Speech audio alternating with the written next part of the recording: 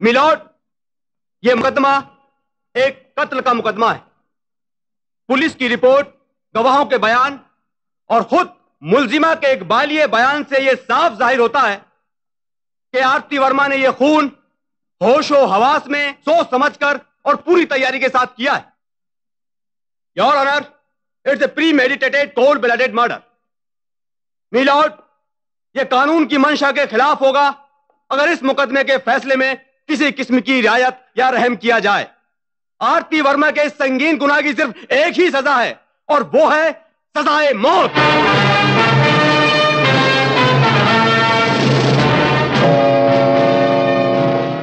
The court is adjourned till tomorrow.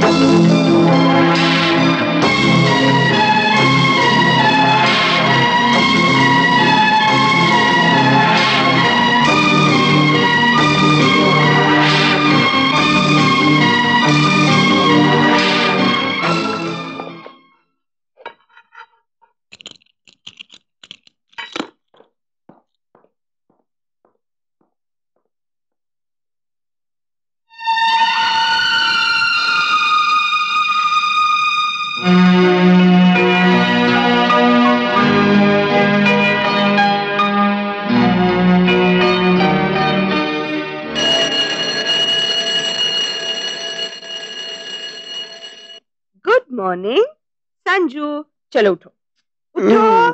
थोड़ी देर और सोने दो दीदी। अरे और क्या, कॉलेज नहीं जाना है? चलो उठो नहीं तो पानी फेंकूंगी। चलो मैं अभी नाश्ता बना के लाती। Come on get up. बिल्कुल आलसी राम हो गए हो तुम।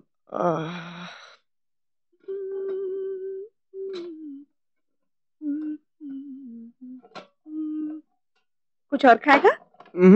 खा ले, नहीं तो दिन भर भूखा रहेगा। नहीं नहीं बस। हाँ ना। अच्छा मैं चलती हूँ, मम्मी के नाश्ते के लिए देर हो जाए। ओके दीदी। हाँ आज तुम बहुत अच्छी लग रही हो। अच्छा कितने पैसे चाहिए? वो मैं पैसे के लिए थोड़ी। सलाम खान चाचा। जीती रहो बेटी। अस्पताल जा रही हो? जी। अरे तुम्हारी वालदा की तबीयत कैसी है? बेहतर है।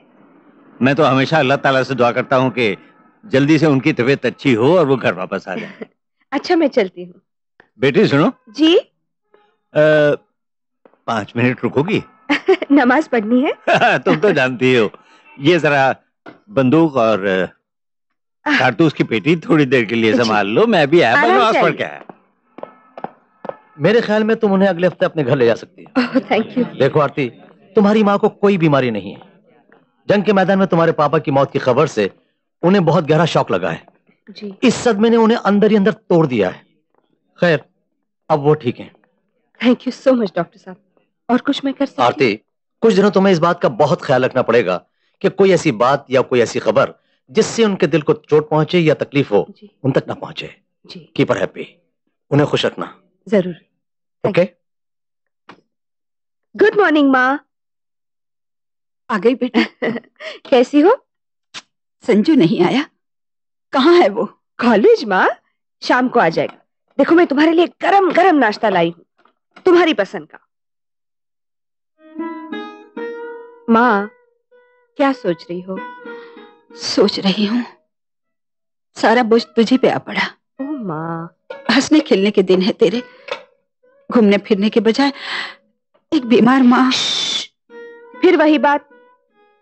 मेरी दवाई के पैसे, संजू की पढ़ाई, ये सब कैसे होगा? कहाँ से आएगा बेटी? माँ, तुम फजूल की चिंता करती हो, सब ठीक हो जाएगा। अब चिंता बंद और पहले नाश्ता। यकीन करो, मुझे नौकरी मिल जाएगी। आरती, नौकरी में क्या मिलने वाला है? थोड़ी हिम्मत करो। तुम इतनी बड़ी कलाकार हो, गाना जानती हो, नाचना जानती हो, फिर बाकायदा स्टेज पर प्रोग्राम क्यों नहीं करती? अरे, कॉलेज में एक अच्छा डांस प्रोग्राम कर दे, इसका मतलब ये नहीं कि मैं इतनी अच्छी कलाकार हूँ। कलाकार तो तुम बहुत बड़ी हो, और ये बात सिर्फ मैं जानता हूँ। एक बार अगर तुम स्टेज पर आ गई तो सारी दुनिया जान जाएगी। देखो आरती, मुझ में सिर्फ एक टैलेंट है। मैं टैलेंट पहचानता हूँ, और इसीलिए तो शो बिजनेस में हूँ। बिल्कुल सही बात है। खैर, आज तो मैं एक नौकरी के इंटरव्यू के लिए जा रही हूँ। अगर नौकरी नहीं मिली तो जो तुम कह रहे हो वही करना पड़ेगा। आइए मिस आरती जी, आइए। मेरा नाम जॉली है। मैं सिर्फ नाम ही का नहीं बल्कि तबीयत का भी जॉली हूँ। How do you do? नमस्ते। प्लीज सिट डाउन, बैठिए। हाँ, देखिए, दरअसल मुझे एक ऐसी प्राइवेट सेक्रेटरी की जरूरत है जो अक्लमंद हो, मेहनती और ईमानदार हो, और जो मेरे हर काम में मेरी मदद कर सके। आप कल से काम पे आ जाइए। शायद आप मेरे सर्टिफिकेट्स देखना चाहेंगे? No need. आपकी शक्ल देख ली, बहुत हो गया। जी? मेरा मतलब है कि प्राइवेट सेक्रेटरी का साथ सुबह से शाम तक होता है, और जिस शक्ल को आदमी सुबह से शाम तक देखे, उसका खूबसूरत होना, उसका प्लेजेंट होना तो जरूरी है ना? Thank you sir. तो आप कल से काम पे आ जाइए। मेरे साथ काम करके आपको बहुत खुशी होगी। मैं एक अच्छा बॉस ही नहीं बल्कि एक अच्छा दोस्त भी हूँ। Thank you sir. अब मैं चलूं? प्लीज। Thank you.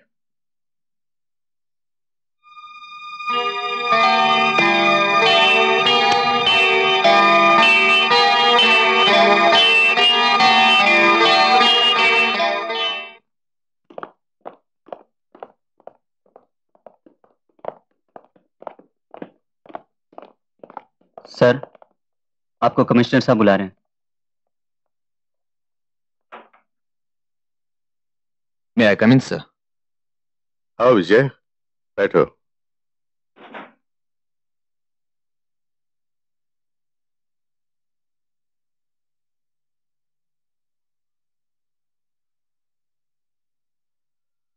विजय, कुछ दिन पहले तुम इस इलाके में थे और अच्छा काम कर रहे थे, लेकिन अचानक तुम्हारा ट्रांसफर कर दिया गया। जानते हो किसने किया? मैंने। इसलिए कि उस वक्त तुम एक ड्रग एडिक्ट लड़के के खिलाफ तहकीकात कर रहे थे। मेरे जूनियर ऑफिसर्स ने तुम्हें वो फाइल तैयार करने से रोका, लेकिन तुम नहीं माने। बात मुझ तक पहुंची और मैंने तुम्हारा ट्रांसफर कर दिया, इसलिए कि जिस लड़के के खिलाफ तुम तहकीकात कर रहे थे वो मेरा एकलौता बेटा था। तुम्हारे ट्रांसफर के कुछ दिन बाद मेरा बेटा एक कार एक्सीडेंट में मारा गया। पोस्टमार्टम के रिपोर्ट से पता लगा कि वह ड्रग्स के अलावा बहुत शराब भी पिया हुआ था। बेटे को खोने के बाद मैंने तुम्हारी फाइल पढ़ी। उसमें वो सारी बातें सच थीं जो तुमने लिखी थी। काश मैं वो फाइल पहले पढ़ लेता तो शायद मेरा बेटा बच जाता।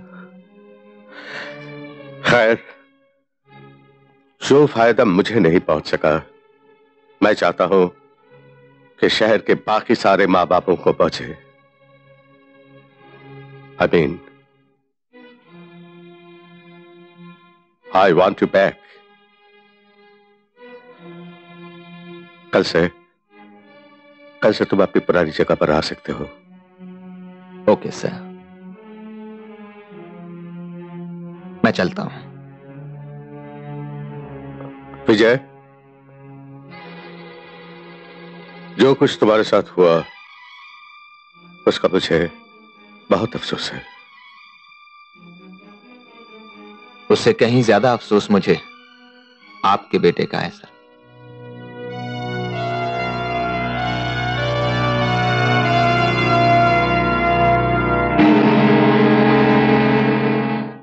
संजू, आज कॉलेज से सीधे घर चले आना, माँ आ रही है। अच्छा दीदी, आज आपका पर्स नहीं दिख रहा। फिर पैसे चाहिए? हाँ दीदी, सब खर्च हो गए। तुम्हें कल ही तो दिए थे ना। दीदी 20 ही तो थे, और कॉलेज में खर्चा तो होता ही है। तू जानता है ना रुपयों की कितनी दिक्कत है। ऐसे ही पैसे फूकता रहेगा तो कैसे चलेगा।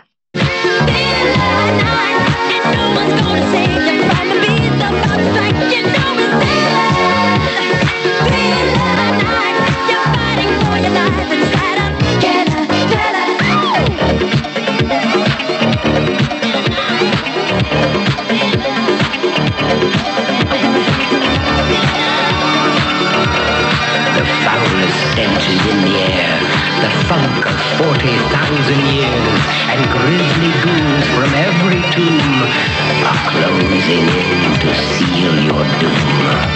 And though you fight to... कोई अपनी जगह से हिलेगा नहीं।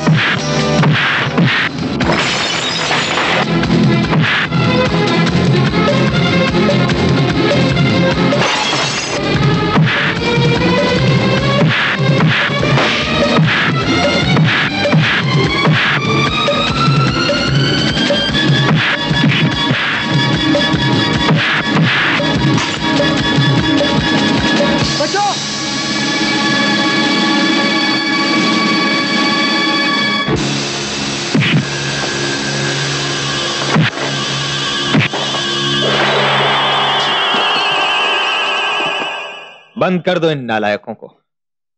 हेलो, मैं जॉली बोल रहा हूँ।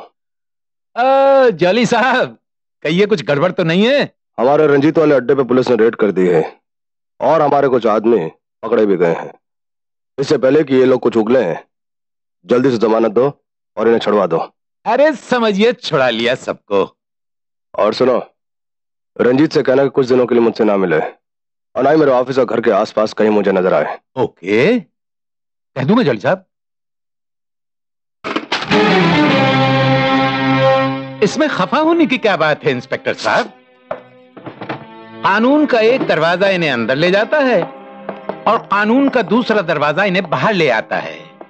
अब ये कानून के दरवाजे हमने आपने तो बनाए नहीं।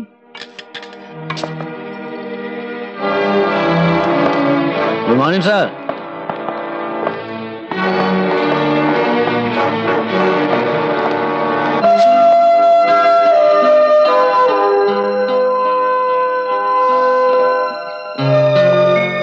ठहरो, मुझे तुमसे बात करनी है।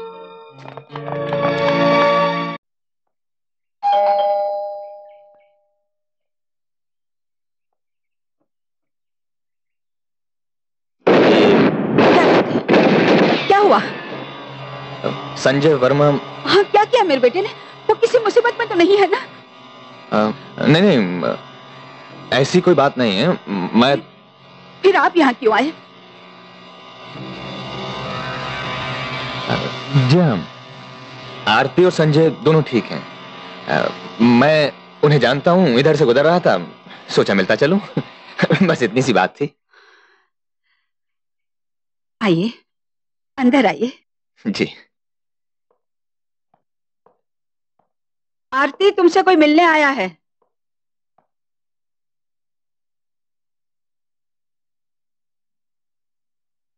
आप मिस आरती वर्मा है? जी। हेलो। हेलो, माफ कीजिए, मैंने आपको पहचाना नहीं। क्योंकि आपने पहले मुझे कभी देखा नहीं। मेरा नाम विजय है। मैं आपसे कुछ जरूरी बात करना चाहता हूँ। फरमाइए। मेरा ख्याल है वो बात मैं यहां नहीं कर सकता। मुझे देखकर इतनी अपसेट हो गई कि मैंने उनसे कुछ भी कहना ठीक नहीं समझा। आपने बहुत अच्छा किया, thank you so much. Sanjay अभी नादान है, सोचता हूं उस बच्चे को समझाया जा सकता है। मैं चलूंगा। Thank you very much.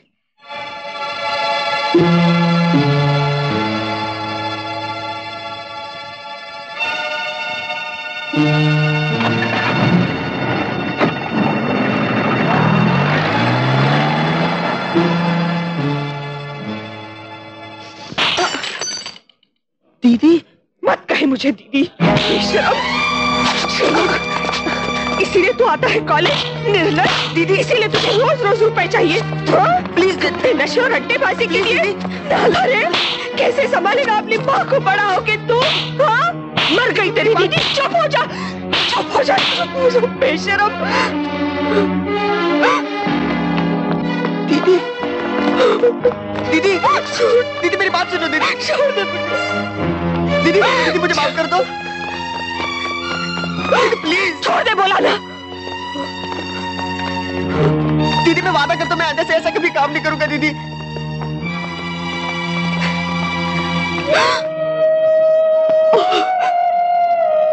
दीदी आखिरी बार मुझे माफ कर दो दीदी। मैं अपनी नजरों में गिर के तो रह सकता हूं दीदी, लेकिन तुम्हारी नजरों में गिर के नहीं रह सकता दीदी। अगर तुमने मुझे माफ नहीं किया दीदी तो मैं जिंदा नहीं रहूंगा। अपनी शक्ल अब मैं तुम्हें कभी नहीं दिखाऊंगा, कभी नहीं दिखाऊंगा।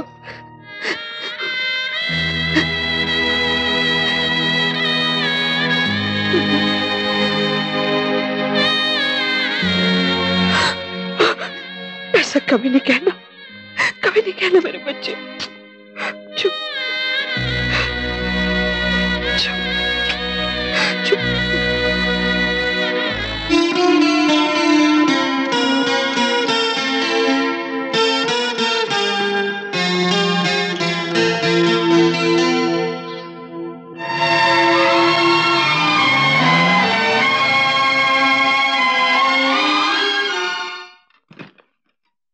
खुदा हाफिज खान चाचा। जीते रहो बेटा। अच्छा माँ। भगवान तुझे खुश रखे बेटा। जब तू कोर्स पूरा करके आएगा पता नहीं मैं इस दुनिया में रहूंगी भी या नहीं। कैसी बातें करती हो माँ? देखो तुम ऐसा कहोगी तो मैं नहीं जाऊंगा। जाना तो पड़ेगा ही ना बेटे। आरती कब तक घर का बोझ उठाएगी, है ना? संजू लगता है ट्रेन मिस करने का इरादा है आपका।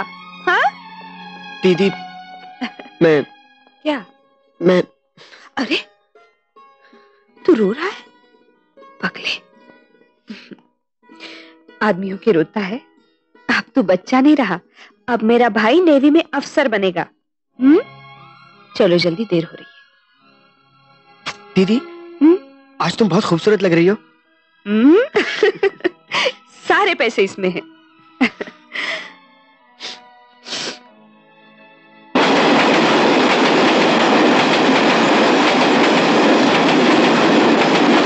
Was beaten by a lovely late out swinger. I think he probably had to play at that one. He pushed forward on the right stump and the ball went through, swinging away. Didn't get up very far. Malhotra ji मैं आपसे कितनी बार कह चुका हूं कि 13 की शाम को 15 किलो चरस आप तक पहुंच जाएगी। आप बैग तैयार रखिए। ये क्या बदतमीजी है? Who are you? विजय, मैं इस इलाके का नया पुलिस इंस्पेक्टर। मल्होत्रा जी मैं आपको बाद में फोन करता हूँ। आइए तशरीफ रखिए। बड़ी खुशी हुई आपसे मिलकर। कहिए कैसे आना हुआ? मैं ये पूछना चाहता था कि आप रंजीत को जानते हैं? रंजीत कौन है ये? इस इलाके का नामी बदमाश है। अफीम, गांजा, चरस, चोरी, हेरा फेरी सभी धंधे करता है। मगर मेरे ऐसे लोगों से क्या ताल्लुक हो सकता है? जी हाँ, मेरा भी यही ख्याल था। भला आपका ऐसे लोगों से क्या ताल्लुक हो सकता है? मैंने तो इसका नाम भी पहली बार सुना हुजूर।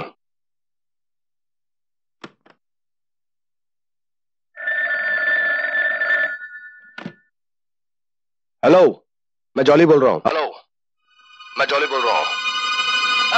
जॉली साहब, कहिए कुछ गड़बड़ तो नहीं है? हमारे रंजीत वाले अड्डे पे पुलिस ने रेड कर दी है और हमारे कुछ आदमी पकड़े भी गए हैं। इससे पहले कि ये लोग कुछ उगले हैं, जल्दी से जमानत दो और इन्हें छुड़वा दो। अरे समझिए छुड़ा लिया सबको। और सुनो, रंजीत से कहना कि कुछ दिनों के लिए मुझसे ना मिले और ना ही मेरे ऑफिस और घर के आसपास कहीं मुझे नजर आए।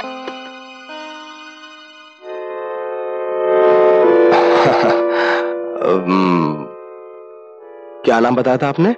विजय। क्या विजय साहब, आजकल गवर्नमेंट के कायदे कानून कुछ ऐसे हो गए हैं कि ईमानदारी से पैसा कमाया ही नहीं जा सकता। अब आप ही बताइए, इंसान जिंदा कैसे रहे? इसलिए हम जैसे लोगों को ऐसे साइड बिजनेस करने पड़ते हैं। और क्या करें? मैं ये अच्छी तरह से समझ सकता हूं कि आपका इस छोटी सी तनख्वाह में गुजारा कैसे हो सकता है। I do understand. बहुत आसानी से तो नहीं, लेकिन हो जाता। हुजूर, अगर आप चाहें तो बड़ी आसानी से हो सकता है, यानी कि आप हमारे काम आ सकें और हम वो कैसे? बहुत से तरीके हैं साहब। आप हमसे मिलते जुलते रहिए, हम आपको सब समझा देंगे। वैसे आज शाम को क्या कर रहे हैं आप? भाई, एक छोटी सी पार्टी रखी थी मैंने अपने घर पर, बड़े बड़े लोग आ रहे हैं, आपके डिपार्टमेंट के लोग भी आ रहे हैं। आइए, सबसे मिलिए। I promise you, you will enjoy the party. इस इनविटेशन के लिए शुक्रिया जॉली साहब, लेकिन क्या है कि पुलिस की नौकरी में इतना वक्त कहाँ मिलता है कि हम पार्टियां अटेंड कर सकें। लेकिन अब आपसे मिल लिया हूं, मुलाकातें तो होती रहेंगी। चलता हूं।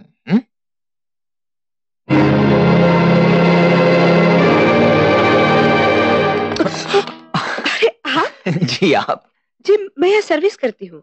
अच्छा अच्छा, ये जॉली आपके बॉस हैं? जी। सुनिए, अभी आप उनके रूम में मत जाइए। क्यों? उनका मूड खराब है मेरी वजह से। कैसे? वो क्या है कि कुछ लोगों का पुलिस वालों को देखकर अक्सर यही हाल होता है। बाय द वे, आज शाम को मिस्टर जॉली पार्टी दे रहे हैं, आप तशरीफ ला रही हैं? मुझे तो रहना ही पड़ेगा ना, उनकी प्राइवेट सेक्रेटरी हूँ। अब तो आना ही पड़ेगा। पहले सोच रहा था कौन बोर हो, पहचान का कोई नहीं होगा, लेकिन अब तो आप। चलता हूँ, शाम को मुलाकात होगी। Okay. Happy birthday. Thank you very much. Thank you very much. Enjoy yourself. The bar is that side. Enjoy yourself. Thank you. Excuse me. Oh, hello. Aarthi इनके लिए escort. Oh, sorry. She is my personal secretary, Miss Aarthi. Hello. और ये है Mr. Vijay, a very dear friend of mine. Please look after him. Sure, sir. आइए please. चलिए। अरे, आज ही संजू की चिट्ठी आई। अच्छा, कैसे हैं जनाब? बहुत अच्छा है, उसे वहाँ बहुत अच्छा लग रहा है। नेवी की ट्रेनिंग तो आदमी को तराश के हीरा बना देती है। कभी कभी सोचती हूँ, आपने कितना अच्छा किया संजू के लिए, उसकी तो जिंदगी ही बदल गई। नहीं, आप ऐसा क्यों कहते? अरे, मैं तो आपको पूछना ही भूल गई। आप वेटर। Yes madam. आप क्या लेंगे? आप क्या लेंगी? मैं तो ऑरेंज जूस लूंगी। तो मैं भी ऑरेंज जूस ही लूंगा। Okay, thank you. लीजिए ना।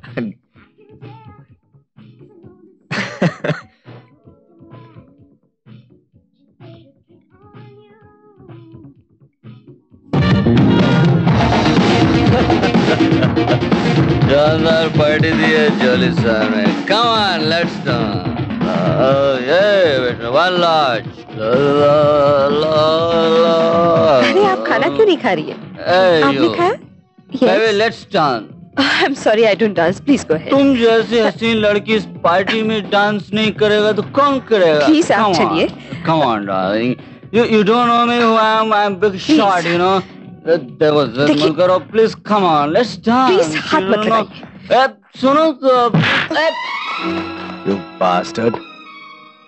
रईस हो जाने से कोई शरीफ नहीं बन जाता. पहले शराफत के साथ दूसरों के सामने पेश आना सीखो. Get out. Out. I'm sorry. Sorry, friends. Enjoy yourself. Give him a drink. Sorry.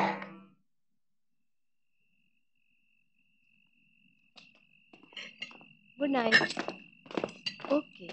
Good night. Bye bye. I hope you enjoyed. अरे थकी नहीं आप? मेहमानों की देखभाल से कोई थकता थोड़ी है. और फिर ये तो मेरी ड्यूटी है. अगर आप ठीक समझे तो मैं आपको घर छोड़ दूं? मैं भी यही सोच रही थी. रात बहुत हो गई है. तो चलिए ना. Thank you so much. आप 2 मिनट रुकेंगे? मैं जॉली साहब को बता कर आती हूँ. Okay. Please. I will wait. Thank you. आरती जी बैठिए. Congratulation sir. पार्टी शानदार रही. सारे मेहमान बहुत खुश थे. सर अब मैं चलती हूँ. कहाँ जाएंगी आरती जी? असली पार्टी तो अभी शुरू होगी. आरती जी, आपने कभी ये सोचा है कि मैं आपको इतनी बड़ी सैलरी किस लिए देता हूं? सिर्फ इसलिए नहीं कि आप अपनी नाजुक और प्यारी उंगलियां टाइपराइटर पे घुमाती रहें. इसके लिए तो मुझे हजारों लड़के मिल जाएंगी. सर लगता है आपने बहुत ज्यादा शराब पी ली है. Good night. आरती जी, मैंने आपको एक खास मकसद के लिए रखा है.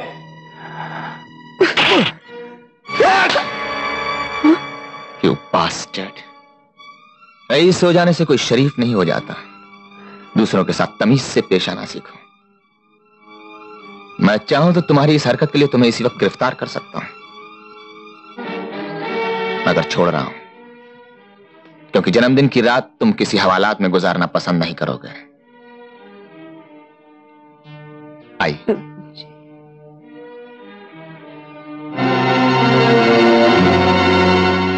इस थप्पड़ की तुम्हें कीमत चुकानी पड़ेगी.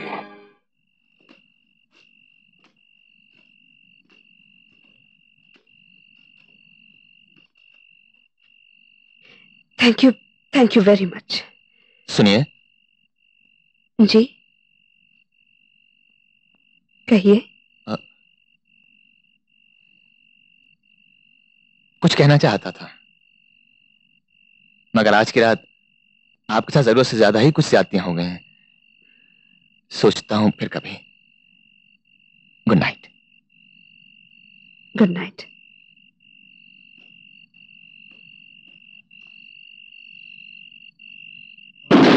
बदमाश की हिम्मत कैसे हुई तेरी बेइज्जती करने की? एक लड़की अकेली है, कोई सरपरस्त नहीं. इसका मतलब है वो चाहे जो कुछ भी कर सकते हैं. माँ प्लीज, डॉक्टर ने तुम्हें कहा है ना, किसी भी बात की चिंता फिक्र नहीं करनी चाहिए. एक फौजी की बीवी हूँ. उस कमबख्त को ऐसा सबक सिखाऊंगी कि जिंदगी भर याद रखेगा. माँ देखो, ये किस्सा मैं तुम्हें बताती नहीं. बताना पड़ा क्योंकि नौकरी छूट गई. प्लीज तुम चिंता मत करो, मुझे नई नौकरी मिल जाएगी. अब तुम जैसे आर्टिस्ट को भी क्या रिहर्सल की जरूरत पड़ेगी? अरे अच्छा आर्टिस्ट हमेशा टेक में कमाल दिखाता है. फिर अभी तो बहुत दिन है प्रोग्राम को. मुझे तो बड़ा डर सा लग रहा है. I am nervous. अरे इसमें डरने की क्या बात है?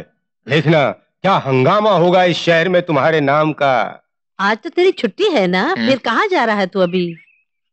मेरा दोस्त है ना रवि, वो आया अमेरिका से. हाँ क्यों, नौकरी छोड़ दी क्या उसने? छुट्टियों पे आया अपनी लड़की देखने. वो अपने लिए लड़की पसंद करने वहां से यहाँ तक आया, और तुझे आज तक यहाँ रहकर भी लड़की नहीं मिली? मिल गई माँ. हाँ? वैसे मैंने आज तक इस मामले में उससे कोई बातचीत नहीं की. हाँ? आज या कल मैं बात करके ना, मैं तुझे उससे मिलवा दूंगा. अच्छा. लड़की बिल्कुल तेरे पसंद की है. सीधी सादी. हाँ, अच्छा है. बड़े दिनों में बहुत अच्छी खबर सुनाई. ले मुंह मीठा कर ले. हाँ हाँ. अच्छा मैं चलता हूँ. अच्छा बेटा. Hello uncle. हेलो विजय, कैसे हो बेटे? अच्छा हूँ। भाई रवि के आने पे तुम दिखाई देते हो, वैसे भी कभी कभी आ जाया करो ना। नहीं अंकल, कुछ दिनों के लिए मेरी पोस्टिंग बाहर हो गई थी, लेकिन अब जरूर आया करूँ। अच्छा, रवि कहाँ है? अंदर है बेटे, जाओ मिल लो। अच्छा। मुझे जरा काम है, मैं चलता हूँ। Okay okay, C you soon, bye bye. Ravi, विजय, बात में दम है। विजय मेरे यार, अरे कहाँ है तू? हाँ, कितने सालों के बाद यही है। अरे absolutely no change, absolutely no change, बिल्कुल वैसा ही जैसे मैंने तुझे पहले देखा था ना। हाँ, फिर जैसे तेरी जिंदगी की रफ्तार है उस हिसाब से कुछ चेंज आना नामुमकिन है। It's impossible to change. चला एक एक प्याला गरम गरम चाय का हो जाए। तेरे साथ बहुत सी बातें करनी है, बहुत दिनों के बाद मिला ना, बहुत सी बातें करनी है, बहुत कुछ सुनना है तुझसे। और बता, और क्या चल रहा है? फर्स्ट क्लास है?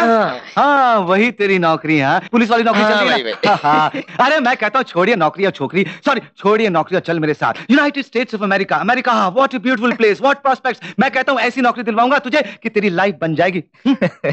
हाँ, मैं जानता हूँ तू क्या कहेगा। I know you, I understand you so well. तू ये कहेगा, देख भाई तेरी लाइफस्टाइल अलग है, मेरी लाइफस्टाइल अलग है। मैं इस पुलिस की नौकरी में बहुत खुश हूँ, but you know something, today's jet as, speed, time, हर चीज तेज रफ्तार।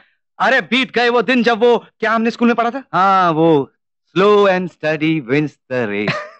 आज की रेस में जानता है कछुआ नहीं जीतता है, रैबिट खरगोश जीतता है। हाँ, जेट एज, टाइम, स्पीड। मैं कहता हूँ स्पीड के अलावा इस दुनिया में आज कुछ नहीं है, because it is jet as. सुन यार, कुछ बोल क्यों नहीं रहा? अच्छा और सुना कोई नई ताजी खबर, कोई लड़की वड़की पसंद की कि नहीं? मैंने तो फैसला कर लिया था जब मैं अमेरिका से हिंदुस्तान आऊंगा लड़की को पसंद करके जाऊंगा। मैं तो कहता हूं तू भी लड़की को पसंद कर ले, अगली बार जब मैं आऊंगा एक ही साथ शादी, एक ही मंडप पे फटाफट। क्या हुआ?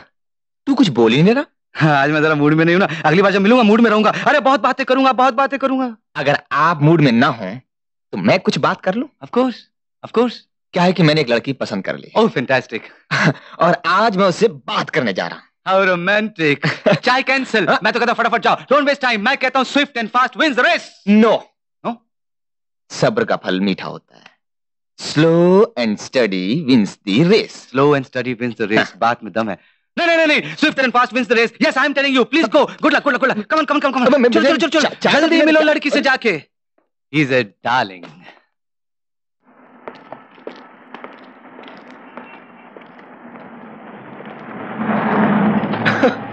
मैं इसे कहते हैं गुड लक। संभल के। सॉरी। आप यहाँ? इधर से गुजर रहा था, सोचा तुमसे मिलता चलूं। Thank you. बहुत देर से घंटी बजा रहा था, किसी ने जवाब ही नहीं दिया। वो माँ की तबीयत ठीक नहीं है ना, डिस्टर्ब नहीं, इसलिए दिन में घंटी ऑफ कर देती। अच्छा। आज पोस्टर पर तुम्हारा नाम देखा, टिकट खरीद लिए। तुम्हें ये टैलेंट भी है, मुझे मालूम ही नहीं था। जब तक नौकरी ना मिले तब तक कुछ ना कुछ तो करना ही पड़ेगा ना। मैं माँ जी से एक जरूरी बात कहने के लिए आया था, लेकिन अब सोचता हूँ तुम्हीं से कह दूं।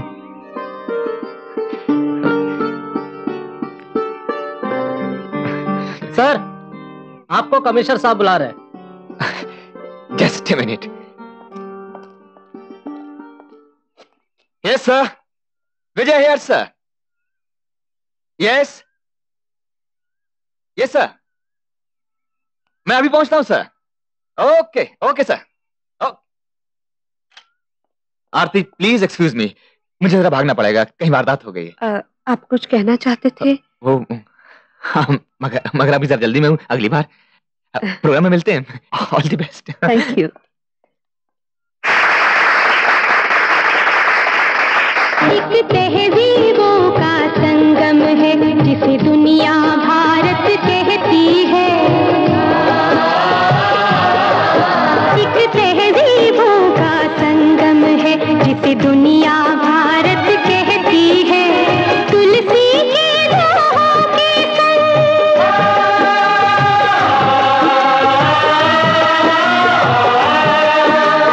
तुलसी के राहों के संग गालिब की गजल भी रहती है। ये भारत है, मेरा भारत है, मेरा भारत है। ओ, ओ, ओ,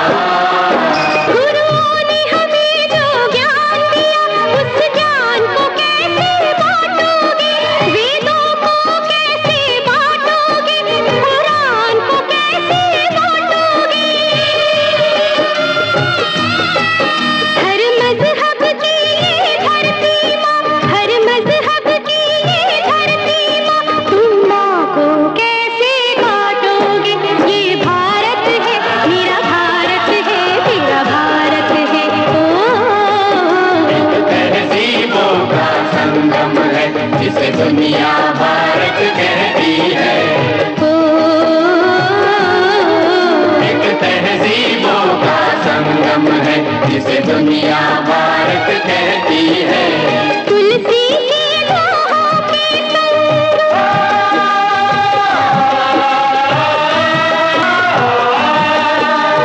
तुलसी की राहों के संग गालिब की गजल भी रहती है। ये भारत है, मेरा भारत है, तेरा भारत है। ये भारत है, मेरा भारत है, तेरा भारत है। ये भारत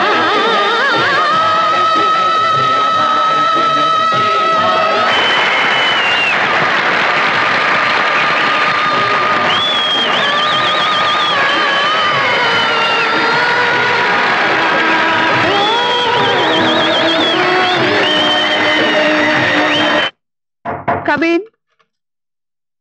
आरती जी, मैं विजय का दोस्त Ravi. Do you think I can come in? Please come in. अरे कमाल है, मेरा दोस्त विजय भी। हाँ, मुझे टिकट दे दी और खुद गायब हो गया। Do you mind?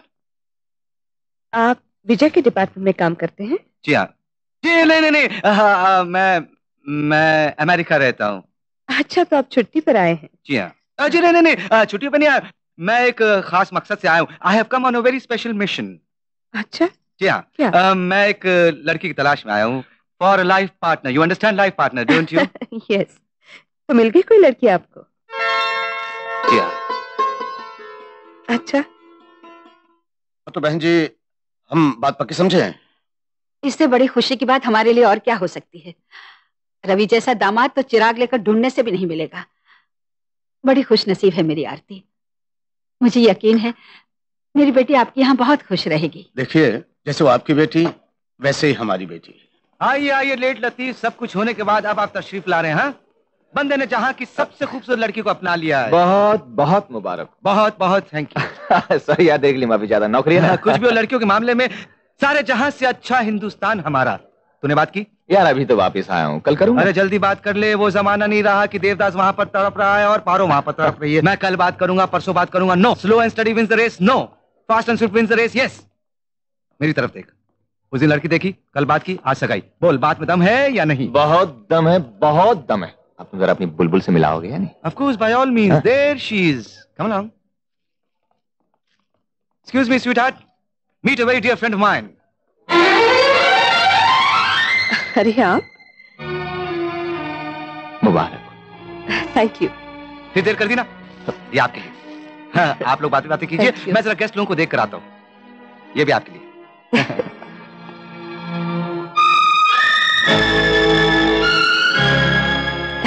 मैं आपको पूछना ही भूल गया, आप क्या लेंगे? वेटर,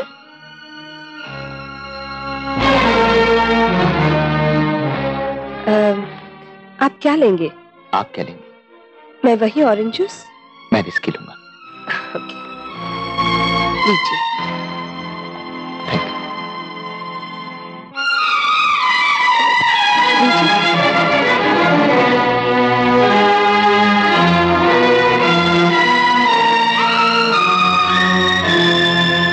आरती, excuse me.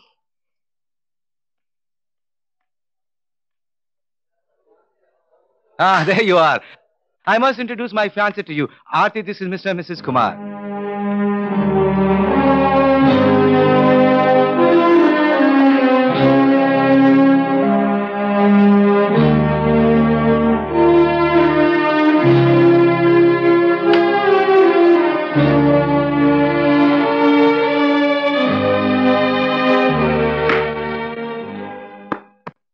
Bad luck. Missed. Just missed. किसी की मुस्कुराहट के सितारे चुन लिए हमने, जो देखे उनकी आंखों में नजारे चुन लिए हमने। किसी की मुस्कुराहट के सितारे चुन लिए हमने, जो देखे उनकी आंखों में नजारे चुन लिए हमें। मुकद्दर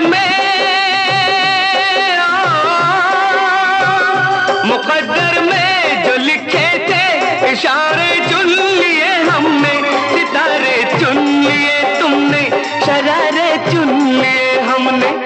मुबारक हो, मुबारक हो, मुबारक हो, मुबारक हो।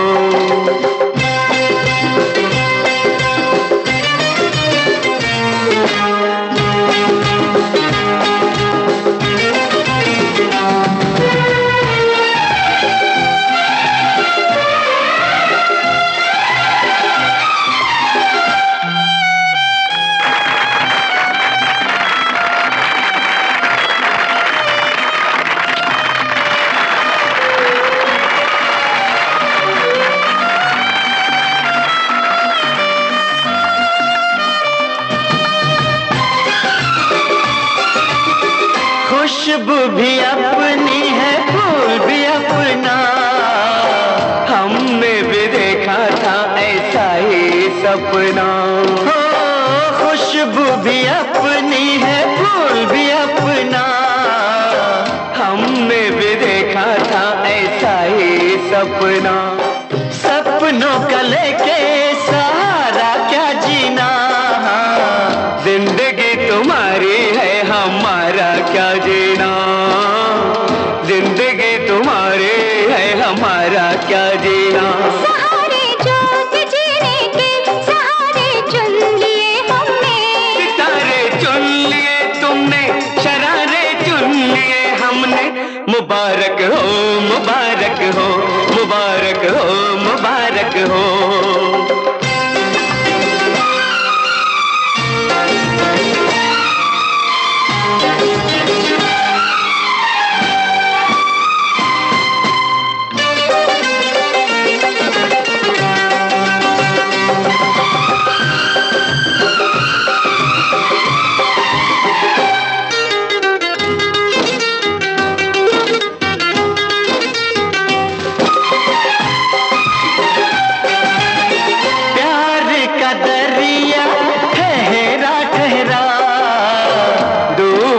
देखो कितना है गहरा, ओ प्यार का दरिया ठहरा ठहरा, डूब के देखो कितना है गहरा। मौजों को अपने दामन में ले ले, अपनी तो आदत है तूफान से खेले, अपनी तो आदत है तूफान से खेले। किनारे जो भी देखे वो किनारे चुन लिए हमने, सितारे चुन लिए तुमने, शरारे चुन लिए हमने। मुबारक हो, मुबारक हो, मुबारक हो, मुबारक हो। किसी की मुस्कुराहट के सितारे चुन लिए हमने, जो देखे उनकी आंखों में नजारे चुन लिए हमने।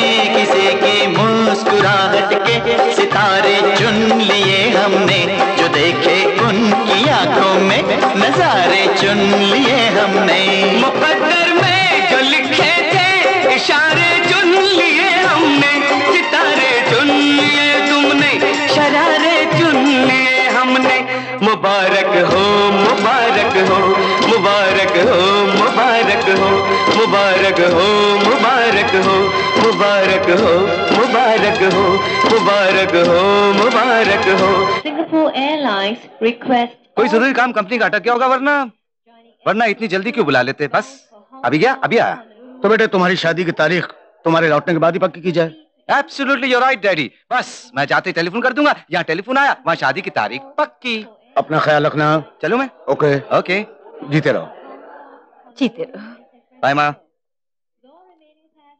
Come on daddy, now this is modern age, और फिर हमारी एंगेजमेंट भी हो चुकी है। Okay bye bye. बाय। आप जो चाहते हैं जौली साहब वो तो है। लड़की के बाप के पास बेशुमार पैसा है और फिर बाप की इकलौती बेटी भी है। हाँ, बहुत ज्यादा खूबसूरत नहीं मगर ऐसा ही जरूरी है। पैसा हो तो खूबसूरत लड़कियां बहुत मिल जाती हैं।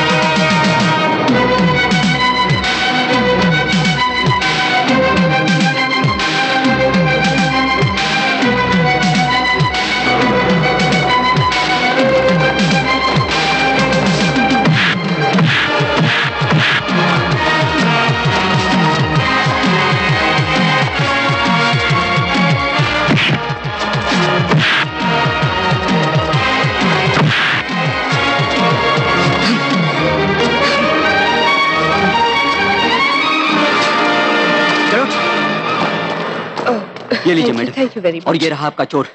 चलिए पुलिस स्टेशन चलिए। मेरा पर्स मिल गया, कोई जरूरत नहीं। आपका मतलब इसको छोड़ दिया जाए? इसकी हर हालत में रिपोर्ट करनी चाहिए।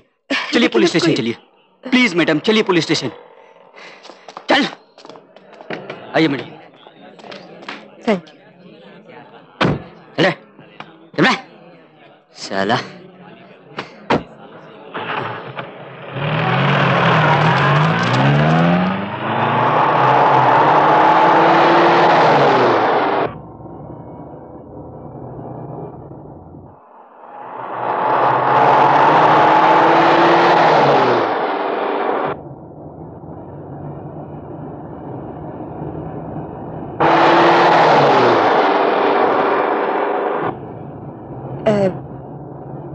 ये कहाँ ले जा रहे हैं आप? सुनिए सुनिए, पुलिस स्टेशन तो उस तरफ रह गया। सुनिए, गाड़ी रोक दीजिए, रोक दीजिए गाड़ी।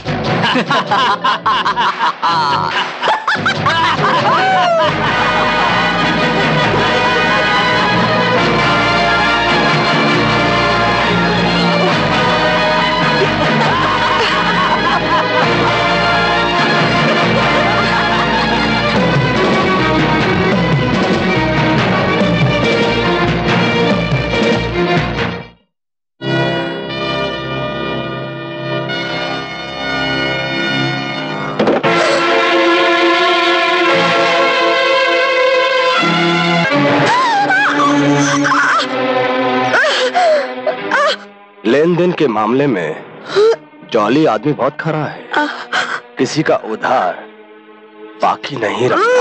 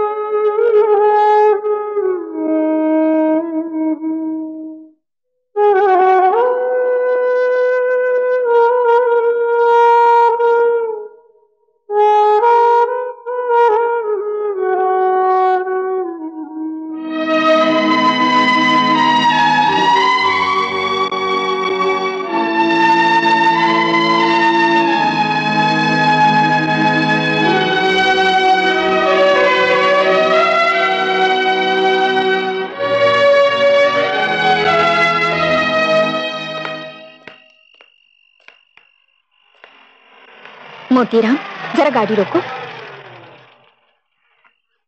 गाड़ी पीछे लो। बेटी, बेटी तुम्हें कहाँ जाना है? आओ मैं तुम्हें तुम्हारे घर छोड़ दूं। आओ बैठो गाड़ी में, आओ।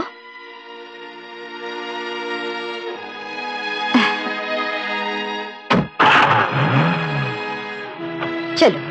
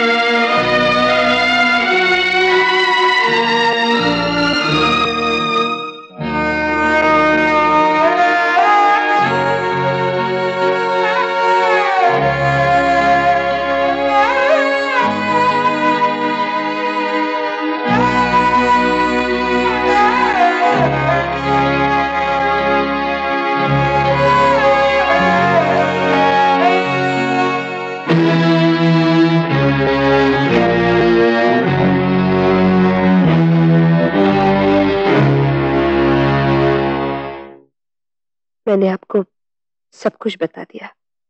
सोचा पुलिस स्टेशन जाने से पहले आपको ये सब कुछ बताना मेरा फर्ज है। आखिर मैं आपके घर के होने वाली। ठीक किया तुमने, बहुत समझदार हो तुम। मेरी सलाह मानो, पुलिस में जाने की कोई जरूरत नहीं। उल्टे सीधे सवाल पूछेंगे, नाहक बेइज्जती होगी। सबूत वगैरह कुछ है नहीं, इसलिए तुम उसका कुछ बिगाड़ तो सकोगी नहीं। कीचड़ जब उछलेगा तो तुम्हारे चेहरे के साथ साथ हमारे कपड़े भी खराब होंगे। बेटे, इस घर का ख्याल तुम नहीं रखोगी तो और कौन रखेगा? जैसा आप कहें, मैं चलती हूँ।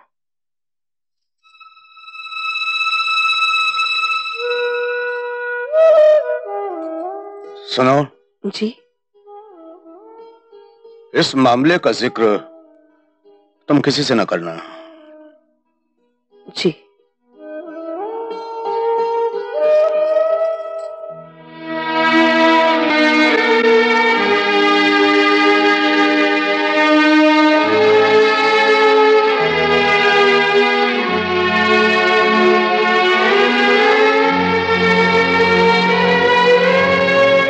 ये आरती क्या कहने आई थी?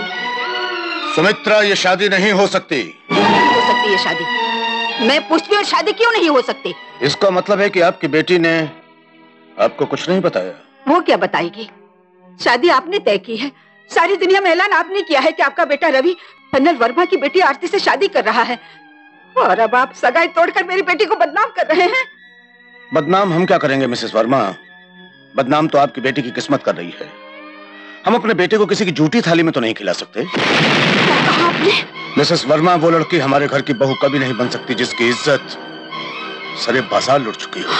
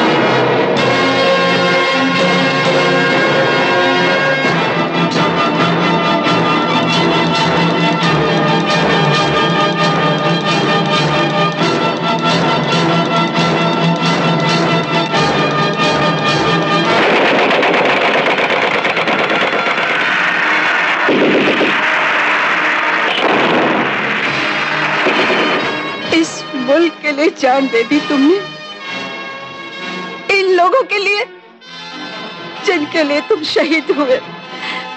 उन्हीं कमीनों ने तुम्हारी बेटी की इज्जत लूटी। अरे लेकिन तुम्हें नहीं मालूम था हमारा असली दुश्मन कहाँ है, हमारे बीच, हमारे अंदर। तुमने धोखा खाया है, मगर मैं उसे नहीं छोड़ूंगी। मुझे तुम्हारी कसम है, मैं उसे नहीं छोड़ूंगी, नहीं छोड़ूंगी।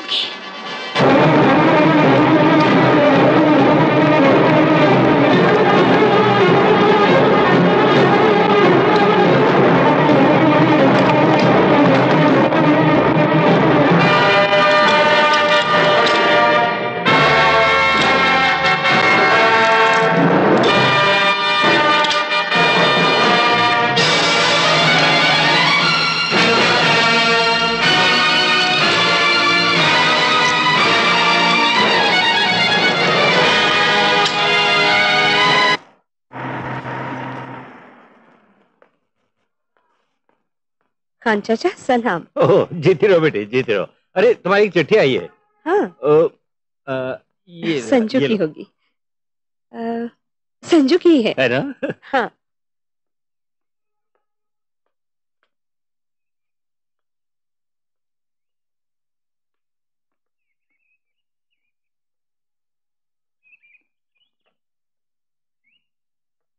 माँ, अरे माँ संजू की चिट्ठी आई है। लिखता है अब मेरी ट्रेनिंग खत्म होने में सिर्फ 1 महीना रह गया है। मैं पक्का सोल्जर हो गया हूँ। मुझे अगर इस नेवी की यूनिफॉर्म में देखोगी तो पहचान नहीं पाओगी। अगले महीने से मैं भी घर कुछ पैसे भेज सकूंगा। अरे ये गोलियां यहाँ कैसे आ गई? माँ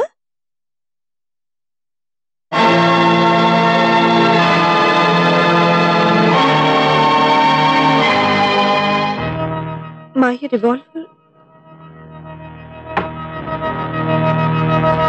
माँ माँ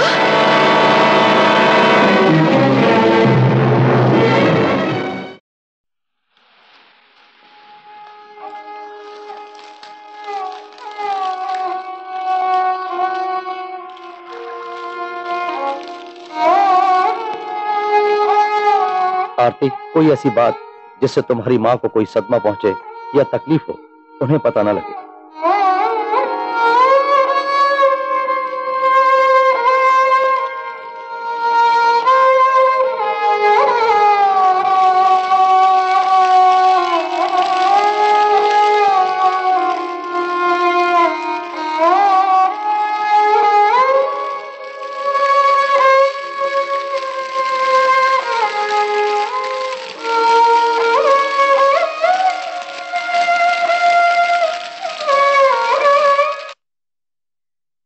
दीदी तुम अकेली कैसे रहोगी?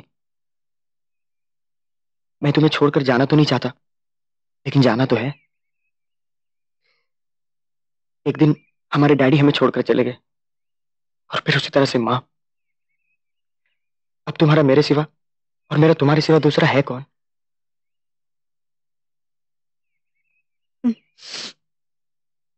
तुमने हमेशा मुझे हिम्मत देने के लिए अपने दिल का दर्द, अपने आंखों के आंसू छुपाए हैं। आज मेरे जाने के बाद ये आंसू बहा देना, शायद दिल हल्का हो जाए। अच्छा अब मैं चलता हूं, अपना ख्याल रखना।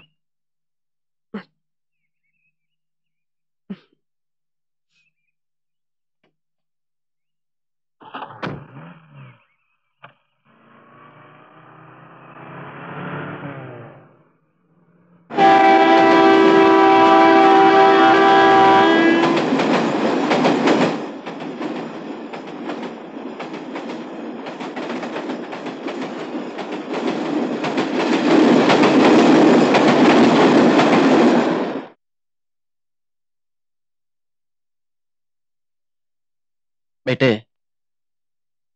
मुझे हेडक्वार्टर ने एक काम सौंपा है। कहते हुए अच्छा तो नहीं लग रहा, मगर मजबूरी है। मैं समझती हूँ अंकल। मुझे हॉस्टल में कमरा मिल गया है। मैं जल्दी ही ये घर खाली कर दूंगी और सर्विस रिवॉल्वर पे सरेंडर कर दूंगी।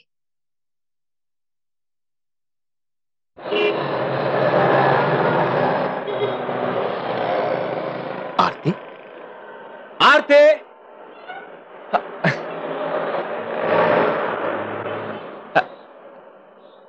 तुम ही रहो। हेलो, कैसे हो? अच्छी हो। रवि के क्या हाल चाल है? पता नहीं। कुछ चिट्ठी नहीं आई उसकी? मालूम नहीं मुझे। रवि वापस कब आ रहा है? कुछ पता नहीं। कैसी बातें कर रही हो? रवि के बारे में तुम्हें कुछ नहीं मालूम? रवि का और मेरा रिश्ता टूट चुका है।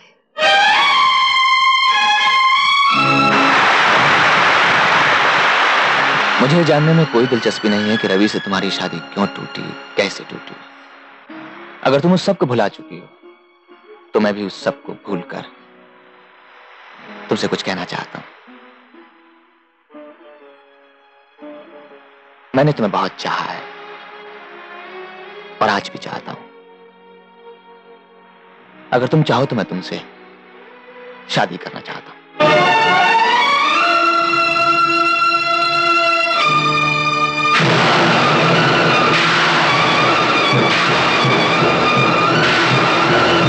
मैं तुमसे पूछ रहा हूं, तुमने मेरी बात का जवाब नहीं दिया आरती। विजय, जिसे इतना चाहते हो उसके बारे में सब कुछ जान लेना जरूरी है। ये वो हादसा है जिसे मैंने रवि के माँ बाप से भी नहीं छुपाया। तुम तो मुझसे प्यार करते हो। तुमसे कैसे?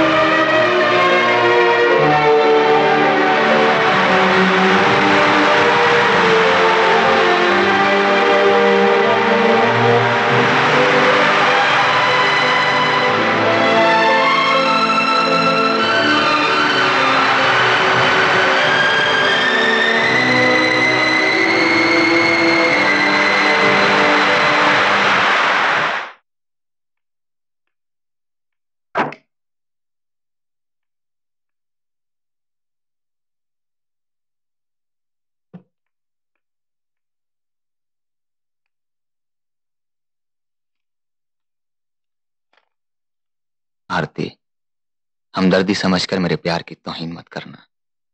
मैं पहले कभी तुमसे कह नहीं पाया, मगर मैंने तुम्हें हमेशा प्यार किया है और आज भी उतना ही प्यार करता हूं। कुछ फूल भेज रहा हूं आरती, अगर कोई वहशी इन फूलों को कुचल दे तो इसमें इन मासूम फूलों का क्या कसूर। तुम्हारा विजय।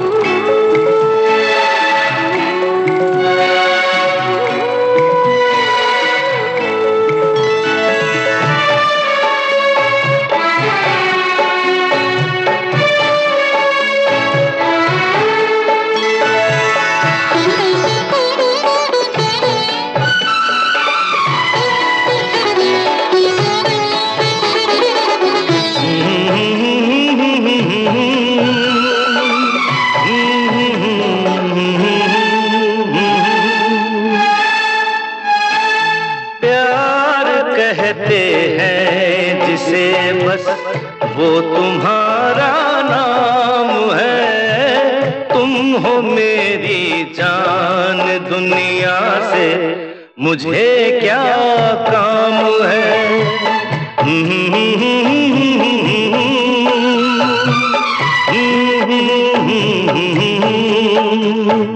प्यार कहते हैं जिसे, बस वो तुम्हारा नाम है। तुम हो मेरी जान, दुनिया से मुझे क्या काम है।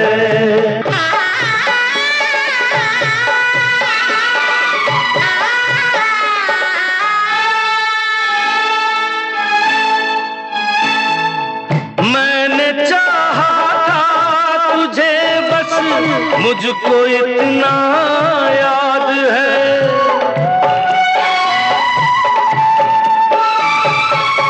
मैंने चाहा था तुझे बस, मुझको इतना याद है। और उन यादों से अब तक दिल मेरा आबाद है। भूल को मसला किसी ने, भूल को मसला किसी ने, भूल क्यों बदनाम है। प्यार कहते हैं जिसे बस वो तुम्हारा नाम है। तुम हो मेरी जान, दुनिया से मुझे क्या काम है।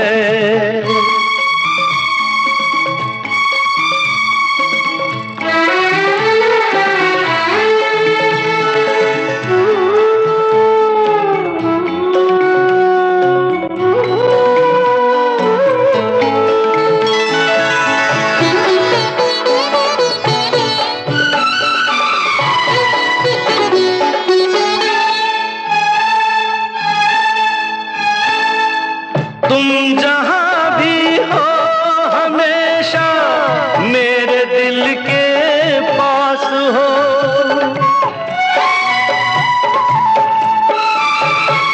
तुम जहां भी हो हमेशा मेरे दिल के पास हो।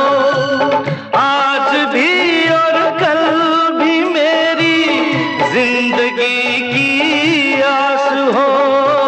तुझ पे जो उंगली उठेगी,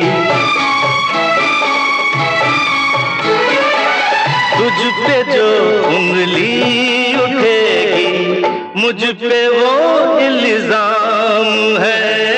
प्यार कहते हैं जिसे बस वो तुम्हारा नाम है। तुम हो मेरी जान, दुनिया से मुझे क्या काम है। प्यार कहते हैं जिसे बस वो तुम्हारा नाम है। तुम हो मेरी जान, दुनिया से मुझे क्या काम है।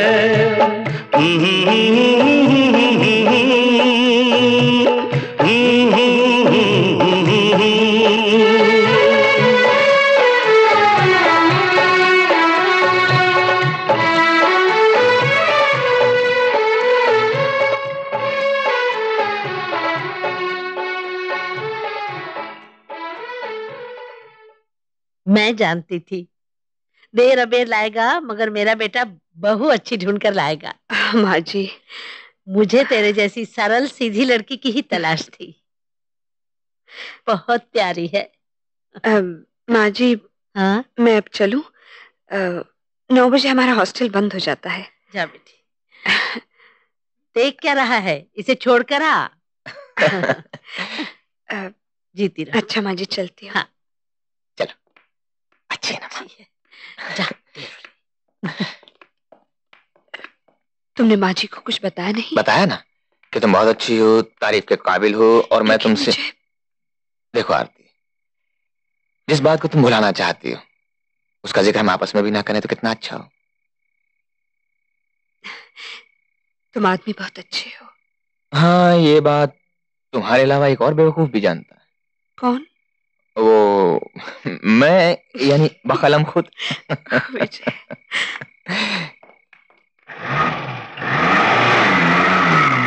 अरे बस बस, यही रोकिए। अरे आरती बेटा। सलाम खान चाचा। कैसी हो? बहुत खुश हूँ, और जल्दी ही आपको भी इस खुशी में शरीक होना पड़ेगा। वाह वाह वाह, ये तो बहुत खुशी की बात है। हर दिन एक से नहीं होते। जी हाँ। बैठो बैठो। अच्छा चाचा, संजू की कोई चिट्ठी आई? मैंने उसे यहीं का पता दिया था। नहीं तो? नहीं? लगता है वो कोई बहुत बड़ी ड्यूटी दे रहा है। शायद।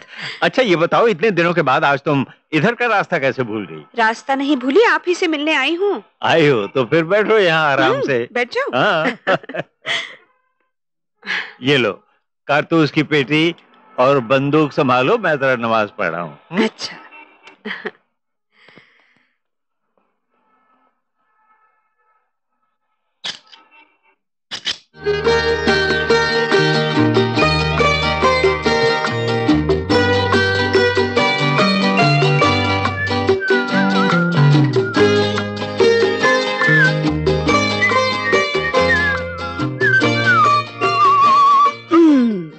बताओ मैं कौन हूँ?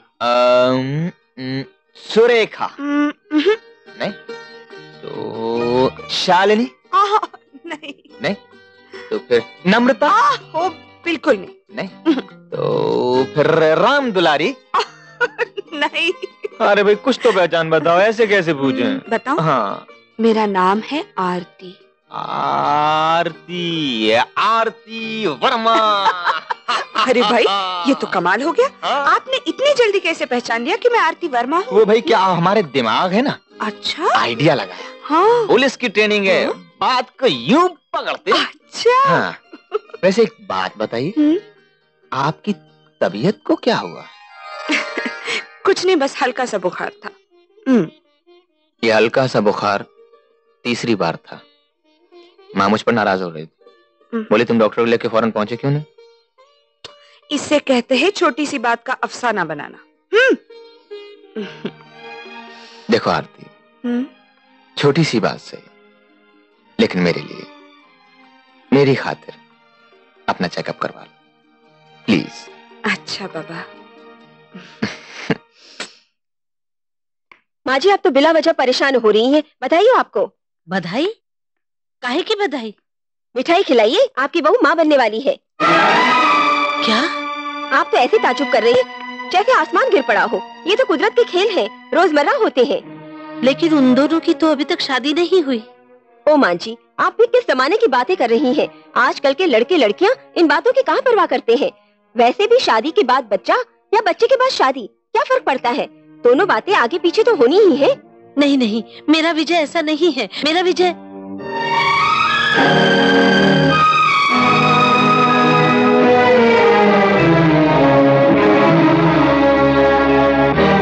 माँ जी, माँ जी, माँ जी सुनी।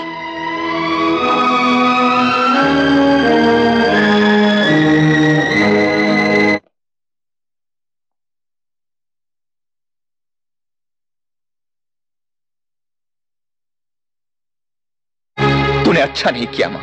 क्या अच्छा क्या बुरा ये मैं तुझसे बेहतर समझती हूँ। इन चरित्रहीन लड़कियों के बारे में तुझे कुछ नहीं पता। तू कैसी बातें कर रही है माँ? वो लड़की इस घर की देहरी को अपवित्र नहीं करेगी। मगर मेरी सुन तो सही माँ, मैं क्या कह रहा हूँ? मैं कुछ सुनना नहीं चाहती। मैं एक बात जानती हूँ कि वो इस घर की बहू नहीं बनेगी, बस बात खत्म। देख माँ, मैं उससे प्यार करता हूँ। अगर वो यहाँ आई तो मैं इस घर में नहीं रहूंगी। उस लड़की और अपनी माँ में से तुझे कौन पसंद है, इसका फैसला तू खुद कर ले।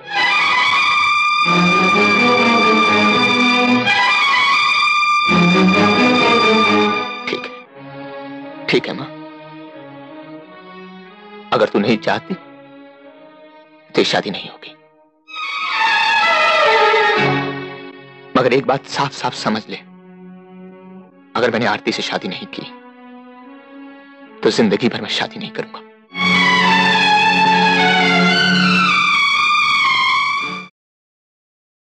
कई फैक्ट्रियां, कई मिलें, बड़ा पैसा, लेकिन दिल के बहुत नेक और गरीब इंसान हैं। पैसों की बात न कीजिए, पैसे आप तो जानते ही हैं, भगवान की दया से हमारे पास भी बहुत है। अब मैं अपने मुंह से कुछ कहूं तो अच्छा नहीं होगा।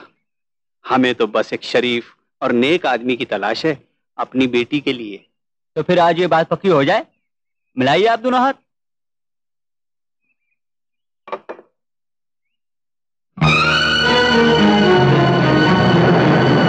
शादी करके एक और मासूम और शरीफ लड़की की जिंदगी बर्बाद करना चाहते हो?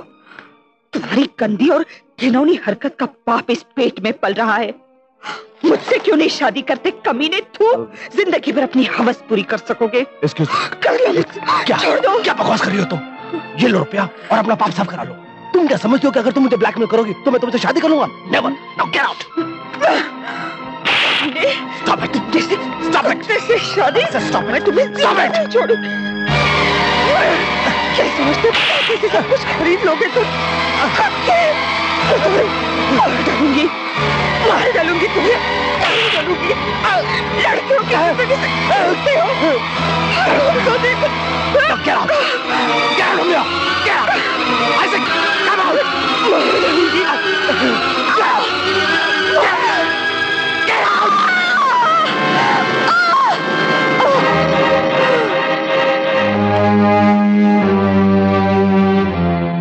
Bitch!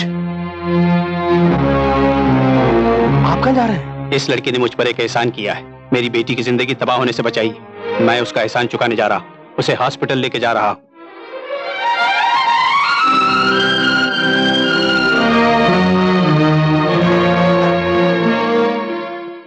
डॉक्टर, सॉरी मिस्टर विजय, हम बच्चे को बचा ना सके। Oh my God. आरती कैसी है? Don't you worry, she will be alright. Thank you so much.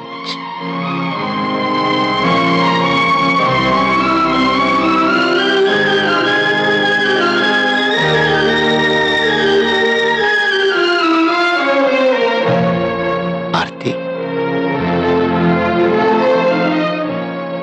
आरती,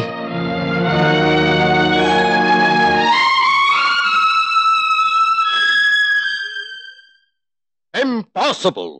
जब तक पूरे और पक्के सबूत नहीं मिलते तुम जॉली को गिरफ्तार नहीं कर सकते।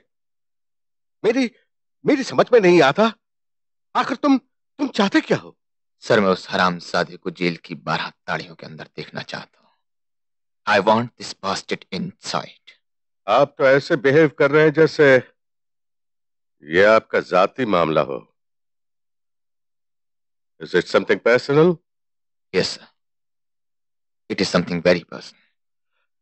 देखो विजय, कानून इसलिए नहीं होते कि कोई पुलिस ऑफिसर अपने पर्सनल झगड़े निपटाए। कानून शरीफ आदमी की हिफाजत के लिए है, इसलिए कि वो बेखौफ जी सके। काश सर मैं आपको समझा सकता कि जॉली कितना कमीना आदमी है। उसने मेरी जिंदगी की सारी खुशियां छीन ली।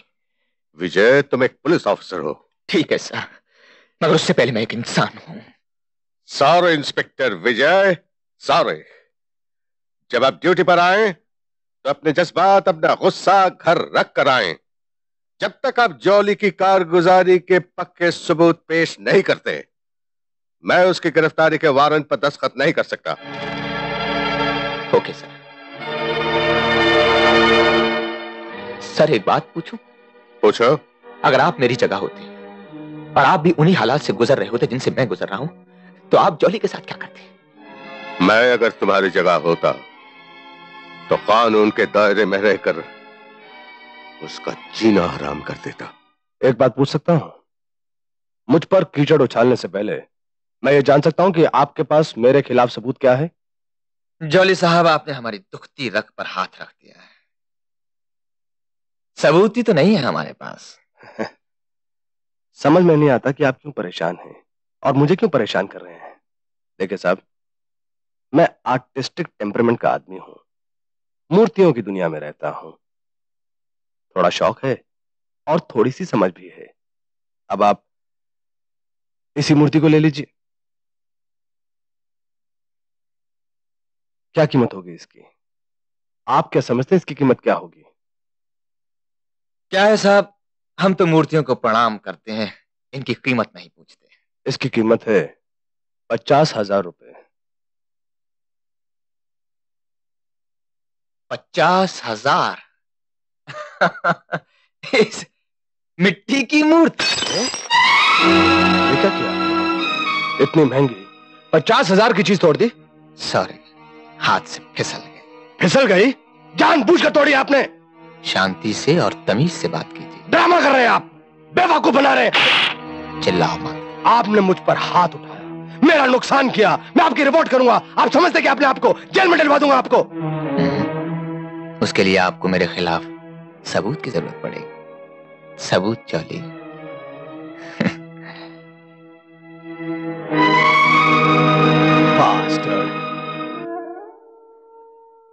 मैं सब समझती हूँ विजय। मुझे माँ जी से कोई शिकायत नहीं, मुझे किसी से कोई शिकायत नहीं। ये तो होना ही था। हमारे समाज का दायरा इतना तंग है कि उसमें रहकर ये लोग और सोच भी कह सकते हैं। मैं तो बस यही जानती हूं कि तुम्हारे साथ रहकर मैंने जिंदगी के जो कुछ भी लम्हे बिताए वो मैं कभी नहीं भूलूंगी, कभी नहीं। तुम तो ऐसे कह रही हो जैसे हम दोनों एक दूसरे से अलग हो रहे हैं। हम रोज ऐसे ही मिलते रहेंगे, आज नहीं तो कल सब ठीक हो जाएगा।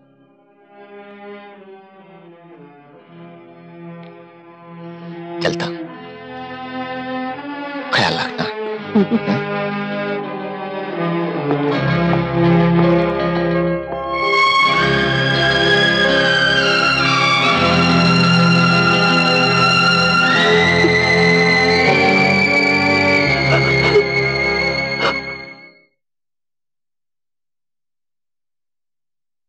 आपके पति बहुत अच्छे हैं, कितना ख्याल रखते हैं आपका। वो मेरे पति नहीं है। कौन है वो आपके? वैसे तो कुछ भी नहीं, और देखा जाए तो मेरे सब कुछ। कहाँ जा रहे हो? सुना नहीं तुमने? मैं पूछ रही हूँ कहाँ जा रहे हो? बोलते क्यों नहीं? इसलिए कि मैं झूठ बोलना नहीं चाहता, और सच आपको अच्छा नहीं लगेगा। मैं आरती से मिलने जा रहा हूँ।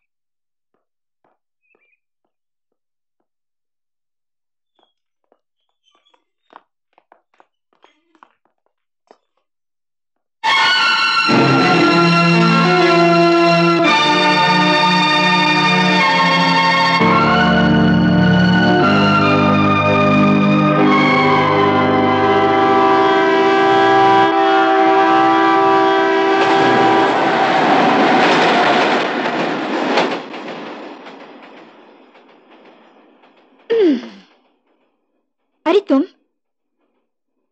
कहाँ जा रही हो बेटी?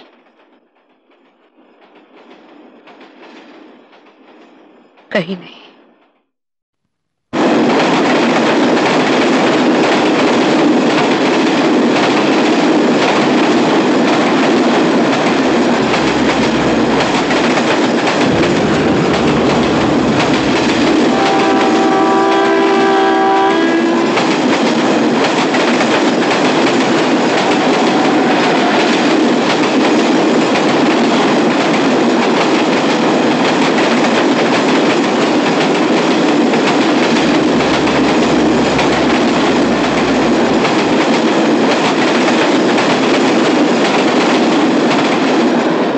कितने दिन हो गए खान चाचा, आरती का कुछ पता नहीं चल रहा।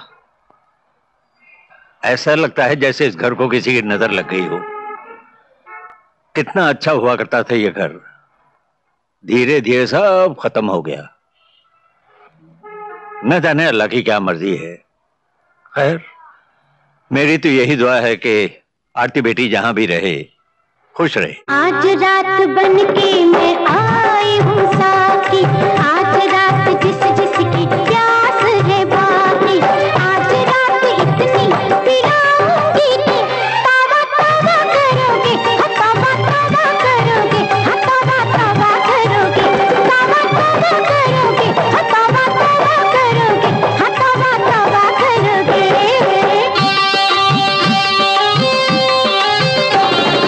आज रात बन के मैं आई हूँ साथी,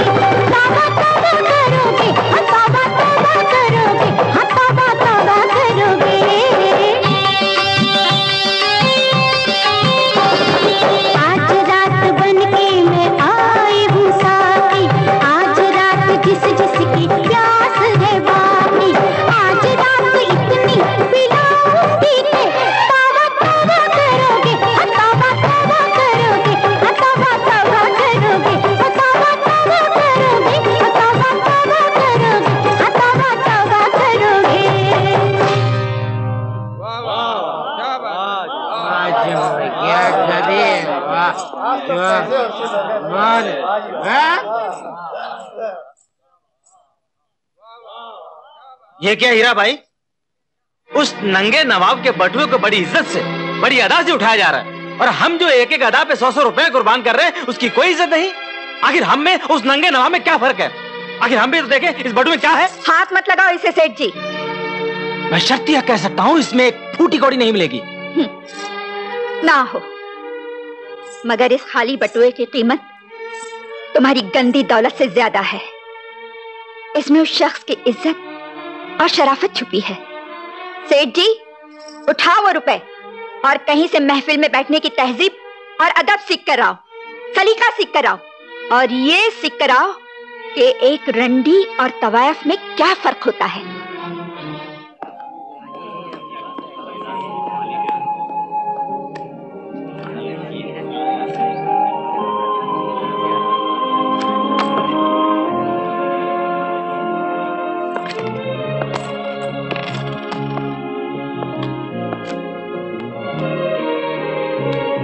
मेहता, क्या इस हरामजादे का कुछ नहीं हो सकता? किसका? इस इंस्पेक्टर का। इसने मेरा जीना हराम कर रखा है। हर रोज साला कोई नई आफत खड़ी कर देता है। ये सारी आफतें इसके ही गले में आ जाएंगी। Don't worry. आइए आइए इंस्पेक्टर विजय, आइए। क्या बात है, बहुत दिनों से आपके दीदार नहीं हुए। लगता है आजकल आप बहुत बिजी रहते हैं। जब तक आप इस दुनिया में बिजी हैं, तब तक हमें तो बिजी रहना ही पड़ेगा। करेक्ट। आइए आपकी मुलाकात हम अपने दोस्तों से करवाते हैं। ये है मेरे वकील मिस्टर मेहता। मिल चुके हैं। और ये है मेरी secretary miss Meena. Hello. Hello. आइए बैठिए, हो जाए एक एक चाल। मैं चाल चलता नहीं, चालें पकड़ता हूं जॉली साहब। जिस दिन आपकी कोई उल्टी सीधी चाल पकड़ी गई तो आप चाल चलना भूल जाएंगे। सबकी बहुत याद आ रही है। वहां हमारा एक छोटा सा घर, जहां हम सब हंसी खुशी दिन बिताते थे। हमारे खान चाचा। बहुत दिन हो गए। यहाँ आने के बाद से तुम गई कब वहां? आज उन सबको देखने का बहुत जी कर रहा है। तो चलो, मैं तुम्हें छोड़ाती हूँ वहां। सबसे मिलजुल लेना और शाम को लौट आना।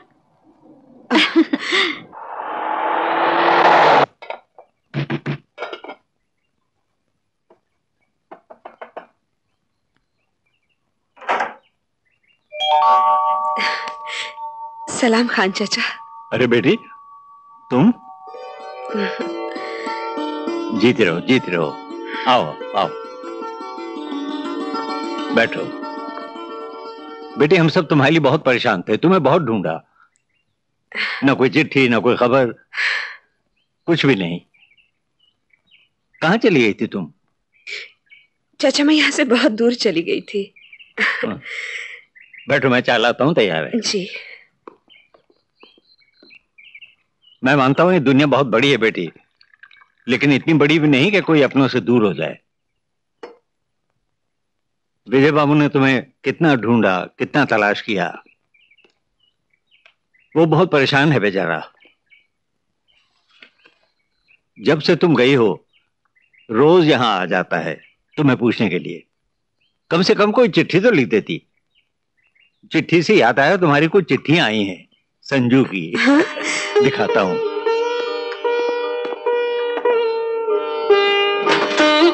हाँ, ये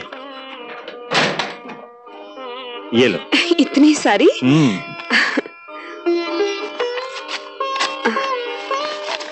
अरे अरे, इसमें फोटो भी है। फोटो भी भेजी है।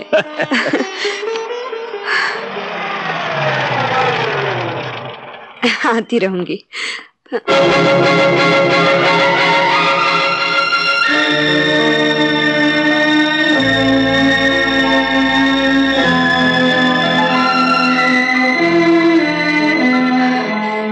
खान चाचा, मैं चलती हूँ, बाद में मिल लूंगी।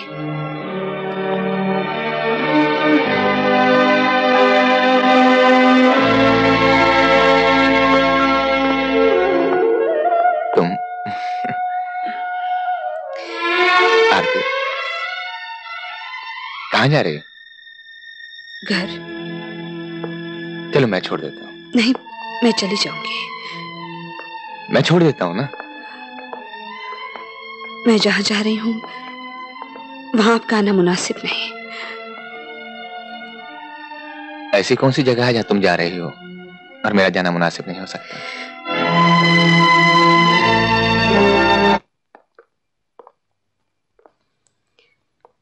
ये मेरा घर है विजय, यही मैं रहती हूँ। ये मशहूर तवायफ हीराबाई का कोठा है जहां मैं नाचती हूँ, गाती हूँ, लोगों का दिल बहलाती हूँ। नाचती तो मैं स्टेज पर भी थी, आज यहां नाचती हूँ, लेकिन यहां मुझे डर नहीं लगता। यहां मेरी इज्जत महफूज है। तुम सोच रहे होगे शहीद कर्नल वर्मा की बेटी यहां कैसे पहुंच गई? मैं यहां नहीं आई, मुझे यहां भेजा गया है। मुझे भेजा है समाज के उन दरिंदों ने जिनका कानून कुछ नहीं कर सकता। मुझे भेजा है रवि के माँ बाप ने जिनके उसूल अपने लिए कुछ और है और दूसरों के लिए कुछ और। जिस अपनापन, ममता और सहारे की उम्मीद मुझे माँ जी से हो गई थी, अफसोस है वो सब मुझे इस कोठे पर हीराबाई से मिला।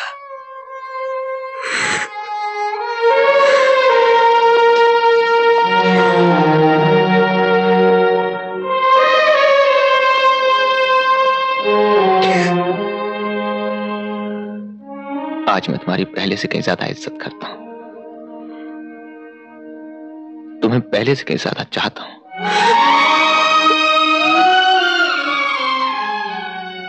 काश तुम इसे समझ सको आरती। आई डोंट अंडरस्टैंड डैडी, ऐसा क्यों हुआ? मुझे कुछ समझ में नहीं आ रहा, और फिर इतनी चिट्ठियां लिखी अचानक। अरे बेटे, इसमें ना समझने की क्या बात है? एक दिन वो आए, कहने लगे कि हम ये नहीं करना चाहते, और रिश्ता तोड़ के चले गए। मगर उसकी कोई वजह होगी, उसका कोई कारण तो होगा। क्या वजह होगी बेटे? हो सकता है उनकी लड़की किसी दूसरे लड़के से शादी करना चाहती हो, या उन्हें कोई हमसे ज्यादा अच्छा घर मिल गया हो। इस बात में दम नहीं है डैडी। आरती ऐसी लड़की नहीं है, वो बहुत अच्छी है। अगर उसने कुछ ऐसा किया भी है। तुम क्यों परेशान होते हो बेटे? तुम नौजवान हो, खूबसूरत हो, पढ़े लिखे हो, अच्छी नौकरी है तुम्हारी, तुम्हें लड़कियों की क्या कमी? रिलैक्स बेटे, रिलैक्स। क्यों नहीं हो सकती? तुम्हारे लिए मेरे दिल में जो प्यार, जो इज्जत हमेशा से रही है, वो आज कहीं ज्यादा है। लेकिन विजय, माँ जी की मर्जी के खिलाफ उन्हें दुखी करके ना ही मैं खुश रह सकती हूँ और ना ही तुम। देखो, वक्त के साथ साथ सब कुछ ठीक हो जाएगा, और मुझे उसी दिन का इंतजार है। सच।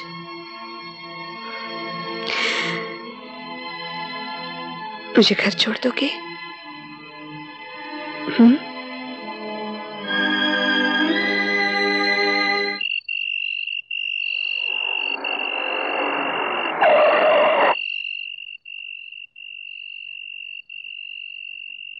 विजय,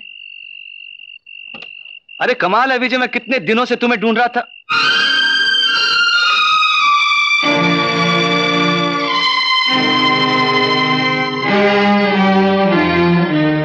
अब समझ में आ गई सारी स्टोरी। बात में दम है दोस्त। अगर तुम्हारे जैसे दोस्त इस दुनिया में हुए तो क्या जरूरत है दुश्मनों की? अगर यही बात थी तो साफ साफ बता दिया होता। ये सब ड्रामा करने की क्या जरूरत थी? हाँ, मैं तो तुम्हें एक अच्छा दोस्त समझता था, एक अच्छा इंसान। तुम तो बड़े घटिया आदमी निकले यार, बहुत ही घटिया हरकत की है तुमने। घटिया इंसान विजय नहीं है रवि, तुम्हें तो फक्र होना चाहिए। तुम विजय जैसे इंसान को जानते हो, उसे अपना दोस्त कह सकते हो। ठहरो रवि, सुनना नहीं चाहोगे असलियत क्या है?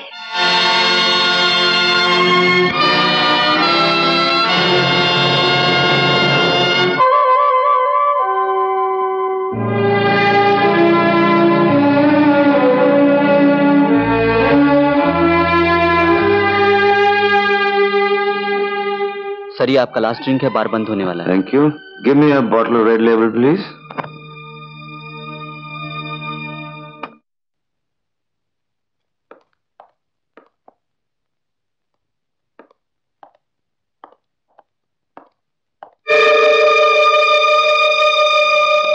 रवि, क्या है ये सब? अंग्रेजी में विस्की, हिंदी में शराब, और ये है गिलास। ये क्या बदतमीजी है, बड़ों की जरा भी इज्जत नहीं तुम्हें? कल तक थी, आज नहीं। आज से मैंने आपकी इज्जत करना छोड़ दिए, क्योंकि मुझे पता चला कि आप आदमी भले बड़े हैं लेकिन इंसान बहुत छोटे हैं। बेटे ये तुम सब मत कहो मुझे बेटा। मैं ये पूछता हूं कि आप अपने बेटे की आंखों में आंखें डालकर उससे झूठ बोल सकते हैं, एक बेचारी की जिंदगी बर्बाद कर सकते हैं जिसमें उसका कोई कसूर नहीं है? मैं ये पूछता हूं। मैंने जो कुछ किया तुम्हारे भले के लिए किया बेटा। आपने जो कुछ भी किया अपने भले के लिए किया। अगर आपकी बेटी होती आप उसके साथ ऐसा करते? नहीं, क्योंकि आपके असूल अपने लिए कुछ और हैं, दूसरों के लिए कुछ और हैं। You R A hypocrite. Yes. आप जानते हैं आपने आरती को किस बात की सजा दी है? आपने आरती को उसकी ईमानदारी, उसकी सच्चाई की सजा दी है। काश मैं भी आपको सजा दे सकता, लेकिन मैं आपको क्या सजा दे सकता हूं? आप तो मेरे बाप है ना। सजा तो मैं अपने आप को दूंगा जिसकी तकलीफ आपको होगी। मैं ये घर, ये मुल्क हमेशा हमेशा के लिए छोड़ के जा रहा हूं। Bye by two you.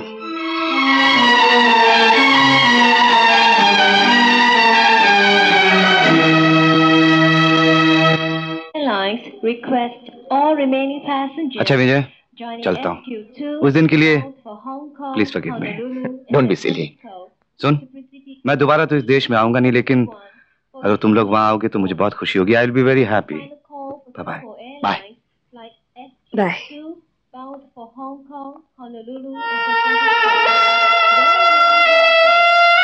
You are right, Vijay.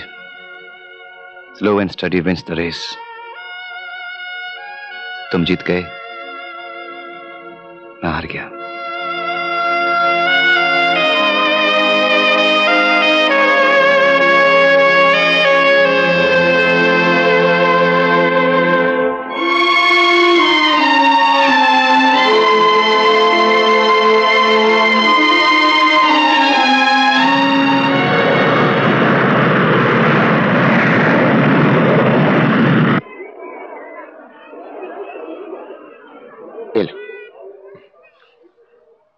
क्या सोच रही हो?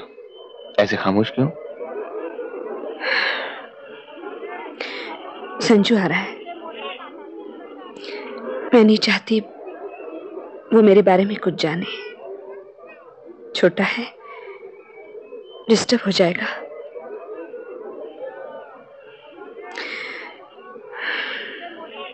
तुम ऐसा क्यों नहीं करती? कुछ दिनों के लिए उस हॉस्टल में कमरा ले लो, जहां पहले रहती थी। यही ठीक रहेगा। बस बस बस बस यही रोकना। ये लो पैसे, कीप द चेंज।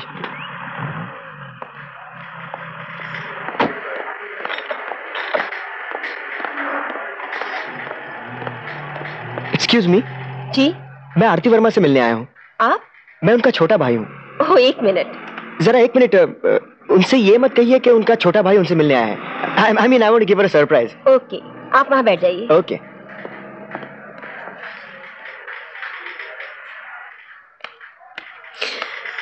मैडम, आपने कहा मुझसे कोई मिलने आए हैं? कहाँ है? दीदी मैं यहाँ हूँ। अरे तू आ गया? ओह, कैसा है? हाँ, ठीक हूँ। आधी से ज्यादा दुनिया घूम कर आ रहा हूँ और बाकी की आधी दुनिया घूमने जा रहा हूँ। दीदी मुझे तो ऐसा लगता है कि मैं नौकरी पर नहीं, एक प्लेजर ट्रिप पर हूँ। अच्छा, कुछ दिन तो ठहरेगा ना यहाँ? मेरा जहाज तो यहाँ सिर्फ 2 दिन रुकेगा, पर वापसी में लंबी छुट्टी पर आऊंगा। फिर मैं तुम्हें अपनी जहाज पर ले चलूंगा। देखना क्या ठाठ है मेरे। अच्छा जनाब, ये बताइए, अभी भी आपकी देर से उठने की आदत वैसी ही है? अरे नहीं दीदी, आजकल तो मैं बहुत जल्दी उठ जाता हूँ और सुबह सुबह पूजा भी करता हूँ। तू और पूजा? किसकी पूजा करता है तू? सच बताऊं? हाँ। सुबह उठते ही मैं सबसे पहले तुम्हारी तस्वीर देखता हूँ। बस यही मेरी पूजा है। अच्छा, फिर पुरानी मस्केबाजी शुरू? हाँ, कितने पैसे चाहिए तुझे? नहीं दीदी, मुझे पैसे नहीं चाहिए। आज तो मैं कुछ पैसे तुम्हें देने के लिए आया हूँ। अरे अरे, मुझे जरूरत नहीं है। रख लो दीदी। नहीं, ये मेरी मेहनत और ईमानदारी की कमाई है, और ये सब तुम्हारी वजह से। ठीक है, ये सारे पैसे तुम्हारे। जब भी तुम्हें जरूरत पड़े मुझसे मांग लेना। हाँ?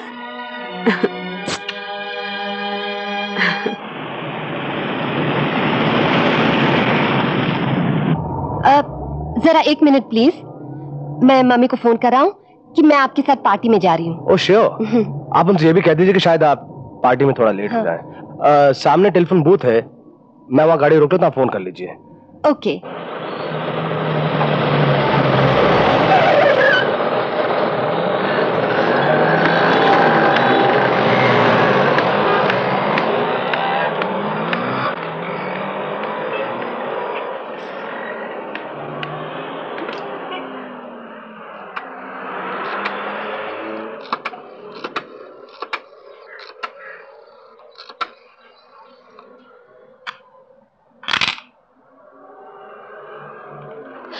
हेलो।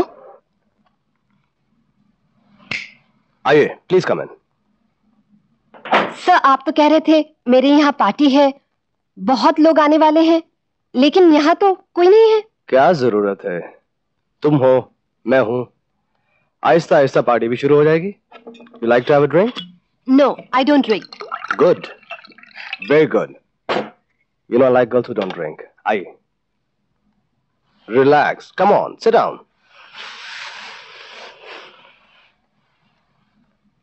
तुम क्या समझती हो कि मैं तुम्हें इतनी ज्यादा तनख्वाह किस लिए देता हूं? टाइपराइटर पे उंगलियां घुमाने के लिए? नो, मैं तुम्हें इतनी ज्यादा तनख्वाह इसलिए देता हूं कि तुम बड़े काम की चीज हो, और तुम्हारा काम है यहाँ पर आने के रास्ते बहुत अनेक, लेकिन जाने का रास्ता सिर्फ मेरे हाथ में है। सिर्फ मेरे हाथ में, सिर्फ मेरे हाथ में है।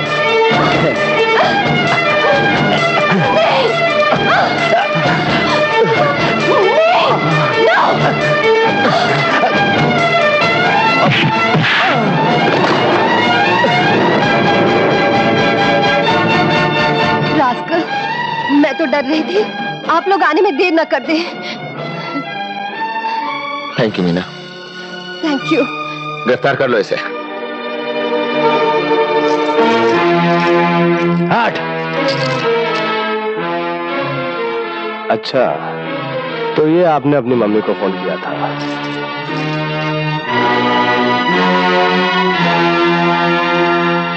ये झूठ है, एक साजिश है योर ऑनर।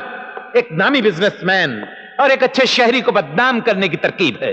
जरा गौर तो फरमाइए योर ऑनर कि इस झूठे और बेबुनियाद केस के गवाह कौन कौन हैं? इंस्पेक्टर विजय, मिस मीना श्रीवास्तव, ये दोनों हवलदार, ये सब पुलिस के आदमी है योर ऑनर। मैं पूछता हूं, इनके पास पुलिस के अलावा कोई और गवाह है? नहीं है। यह बड़े शर्म की बात है योर ऑनर कि साजिश करने वाले खुद ही शिकायत करने वाले बन गए और फिर गवाह भी बन बैठे। I assure you your honour कि इस केस की बुनियाद जाती दुश्मनी की बिना पर है। योर ऑनर, मैं मिस्टर विजय से एक बहुत सीधा साधा सा सवाल कर रहा हूं। For that I beg for your attention your honour. Mister विजय, आपकी मिस्टर जॉली से पर्सनल दुश्मनी है या नहीं?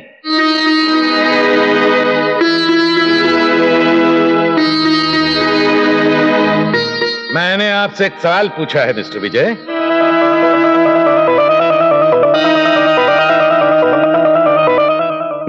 मिलॉर्ड, मैंने अपने सवाल का जवाब चाहा है इनसे, सिर्फ हाँ या ना में।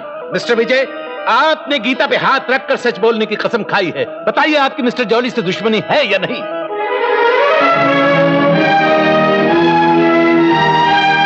Yes, my lord. Note down this point, Your Honor. Thank you, Mr. Vijay. You can go.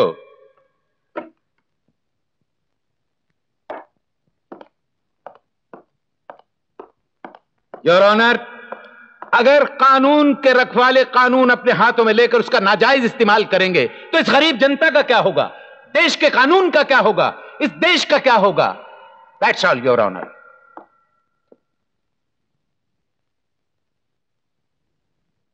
इस केस में मिस्टर जॉली के खिलाफ कोई ठोस सबूत न होने की वजह से अदालत मिस्टर जॉली को बाइज्जत बरी करती है और इंस्पेक्टर विजय मल्होत्रा को वार्निंग देती है कि यह अदालत आपसी झगड़े के लिए नहीं बल्कि कानून की रक्षा के लिए है।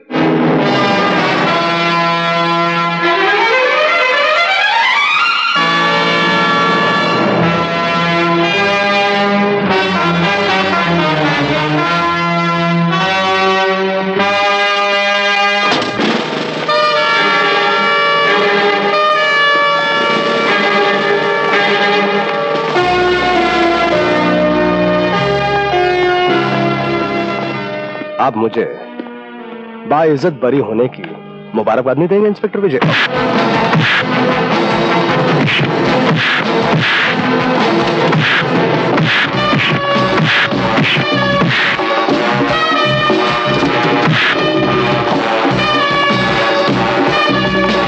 अरे इंस्पेक्टर साहब, ये क्या कर रहे हैं आप?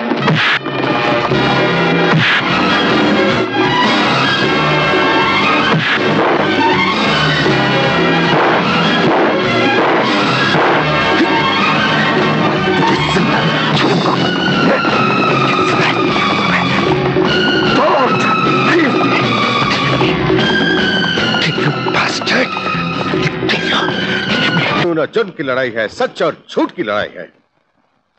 मैं जानता हूं इस लड़ाई में तुम्हें कई बार नाकामियों का सामना करना पड़ा, लेकिन विजय, जानते हो ऐसा क्यों होता है?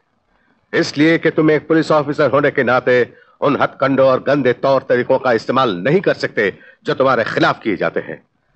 मगर ये क्यों नहीं? जंग में हर चीज जायज है। अगर एक बड़ी सच्चाई की हिफाजत और रक्षा के लिए हमें कभी कहीं एक छोटा सा झूठ या छोटी सी गलती करनी पड़े तो कोई गुनाह नहीं। जाओ, carry on and good luck. यार हम तो बहुत बोर हो जाएंगे। अभी बता रहे हैं कि शिप छूटने में 8 घंटे बाकी हैं। इतनी देर करें क्या? अजीब आदमी हो तुम। जहाजी होकर इतना भी नहीं जानते कि खाली वक्त कैसे गुजारा जाता है। क्या मतलब? हर सेलर को इतना पता होना चाहिए कि दुनिया की किस पोर्ट पर शामें कैसे गुजारी जाती है। बाकी जगह की छोड़, ये बता यहां कैसे गुजरती है। जानना चाहता है तो चल मेरे साथ। जिसको भी मारा मौत ने ही मारा, जिसको भी मारा मौत ने ही मारा, मुझे मौत ने नहीं,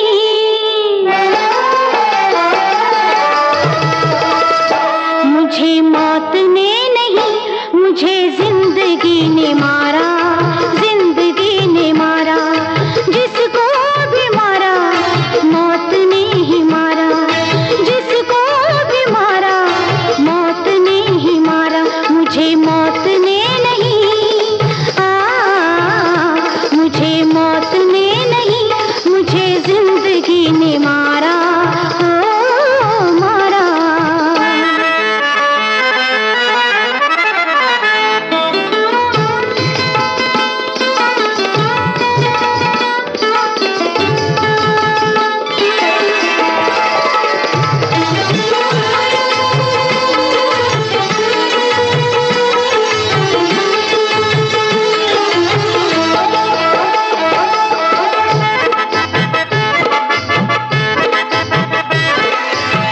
मौत का मारा तो दुनिया से गुजर जाएगा, जिंदगी ने जिसे मारा वो किधर जाएगा।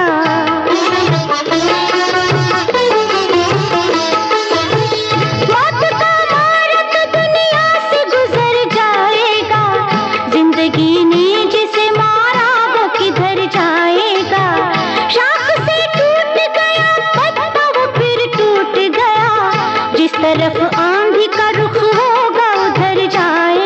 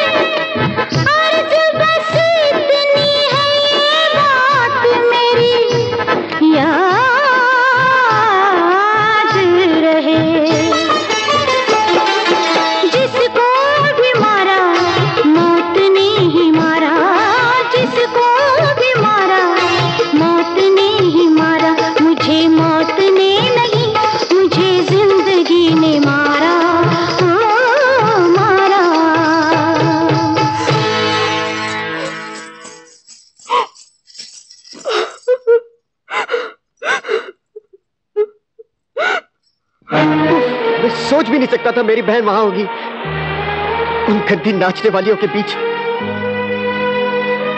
मां के बराबर इज्जत करता था मैं उसकी, और वो इतनी नीच, इतनी गई भी थी। बात आरती के खिलाफ एक शब्द बोलने से पहले जो मैं कह रहा हूं ध्यान से सुनो। आज तुम जो कुछ भी हो उसी की वजह से हो। मैं बताता हूं तुम्हें, वो वहां कैसे पहुंची।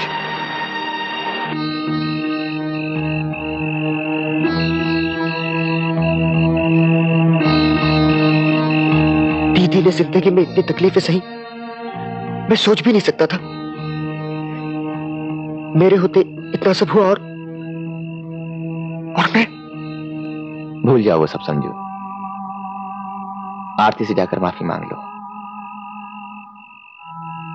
और आइंदा जब कभी भी अपनी दीदी के बारे में सोचना तो उन मुसीबतों को मत भूलना जिनसे आरती को गुजरना पड़ा है।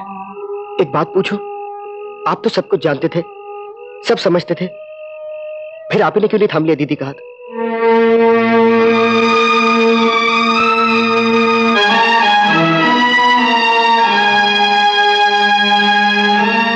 तुम कोई ऐसा काम कर दे जिससे तुम्हारी मां को तकलीफ पहुंचती।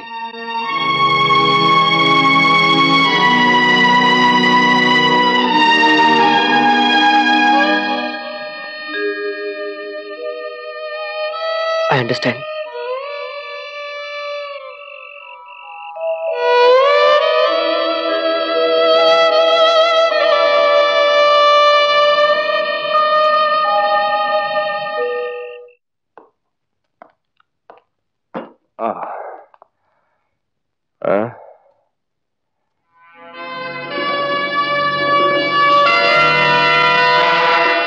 कौन हो तुम? मैं संजय वर्मा, आरती वर्मा का भाई। अपनी बहन के एक एक आंसू का हिसाब बचते चलूंगा। हरामजादे, मैं तुझे जान से मार डालूंगा। छोड़ूंगा नहीं मैं तुझे, हरामजादे, तुझे जान से मार डालूंगा। अरे हट मुझो, छोड़ूंगा नहीं मैं तुझे। अरे हट।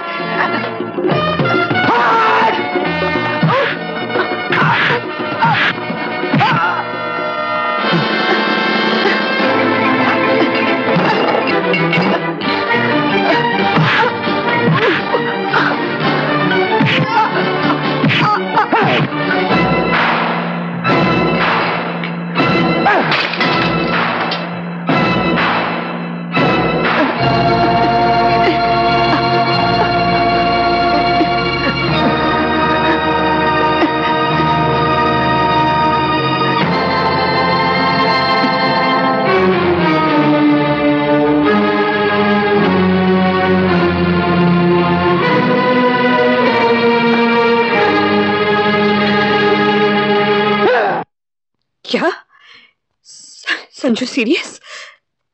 कहाँ? GT hospital?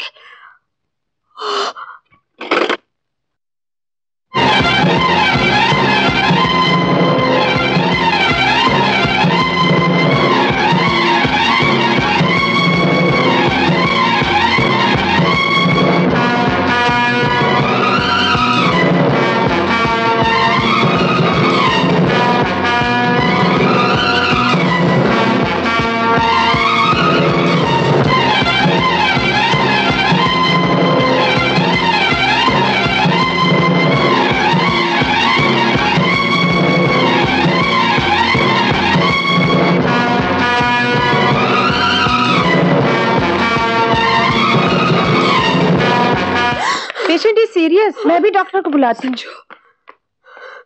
संजू, संजू आंखें खोल, आंखें खोल, मैं तेरी दीदी हूँ। संजू प्लीज, संजू आंखें खोल, मैं तेरी दीदी, प्लीज प्लीज।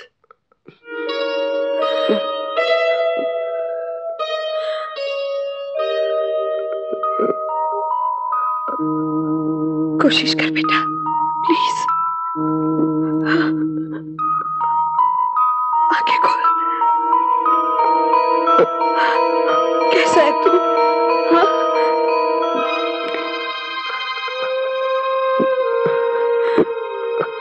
नहीं बेटा, सब ठीक हो जाएगा, सब ठीक हो जाएगा। मैं हूं ना, हाँ? सब ठीक हो जाएगा।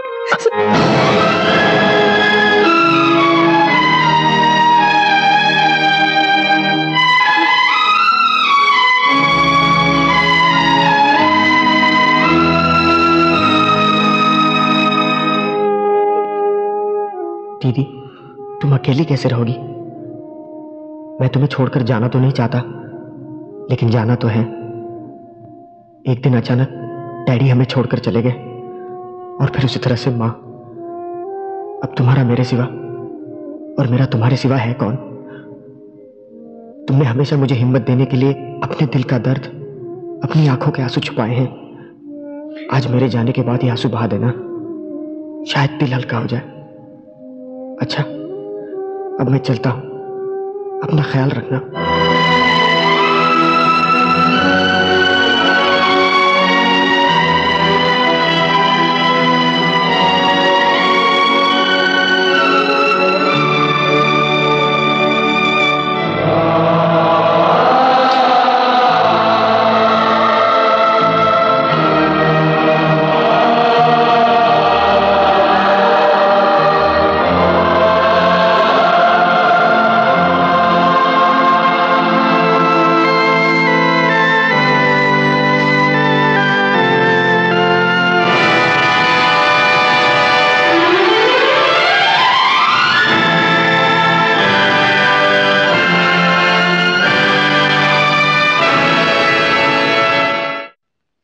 एक तरफ इंसान के बनाए ये कानून और दूसरी तरफ अल्लाह का दिया ये बूढ़े बाप का एक दिल। या अल्लाह, किस उलझन के इस इम्तिहान में डाल दिया है तूने।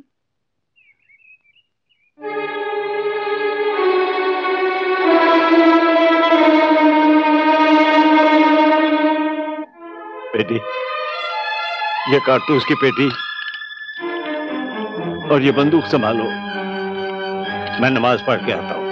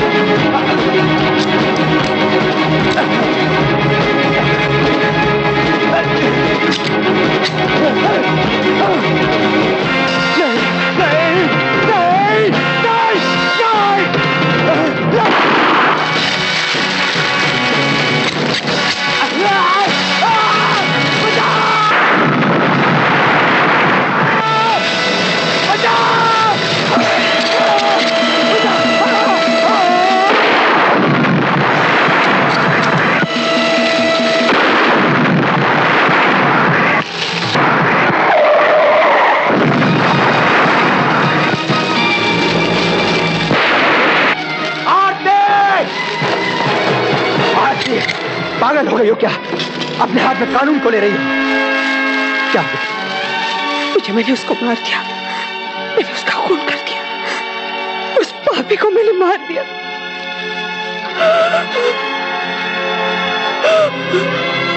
मैंने उसको मार दिया।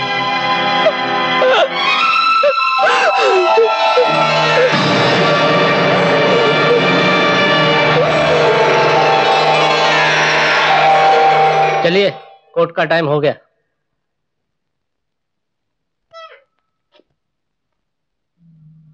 सजाए मौत किसे और क्यों? यह गलत है, सरासर झूठ है, नाइंसाफी है मिलॉर्ड। शायद प्रोसिक्यूशन के वकील ये नहीं जानते कि खून जॉली का नहीं, आरती वर्मा का हुआ है।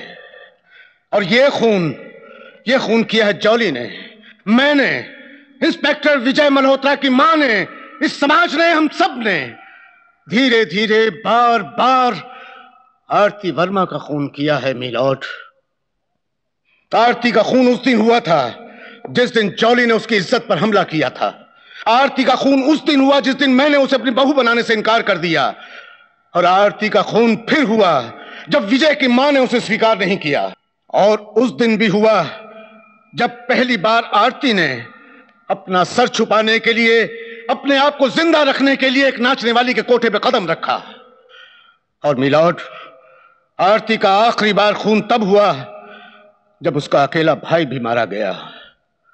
खून बार बार, हर बार आरती का ही हुआ है मिलॉर्ड। अगर आरती की जिंदगी की सच्चाइयां आपके जज्बात को नहीं छूती तो दे दीजिए आरती को सजा। कानून के दुश्मनों के गंदे हाथों से बार बार की मौत से बेहतर होगा कि यह औरत एक बार कानून के हाथों, कानून की कलम से मारी जाए। That's all your honour. ये अदालत मुल्जिमा आरती वर्मा को दफा 300 इंडियन पैनल कोड के तहत नरहत्या के जुर्म में दोषी ठहराती है, लेकिन कातिल करार नहीं करती, क्योंकि ये कत्ल संजीदा हालत में मुल्जिमा को बर्दाश्त के हद के बाहर तक उकसाने से किया गया।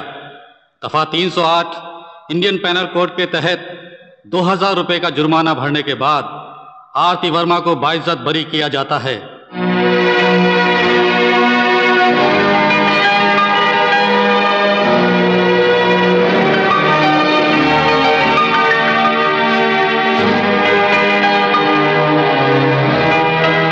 ठहरो बेटी,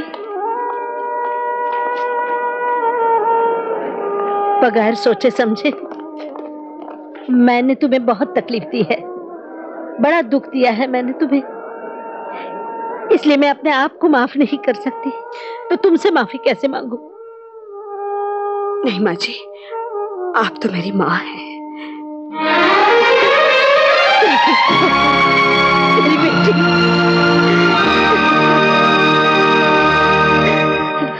प्यार कहते हैं जिसे बस वो तुम्हारा नाम है। तुम हो मेरी जान, दुनिया से मुझे क्या काम है।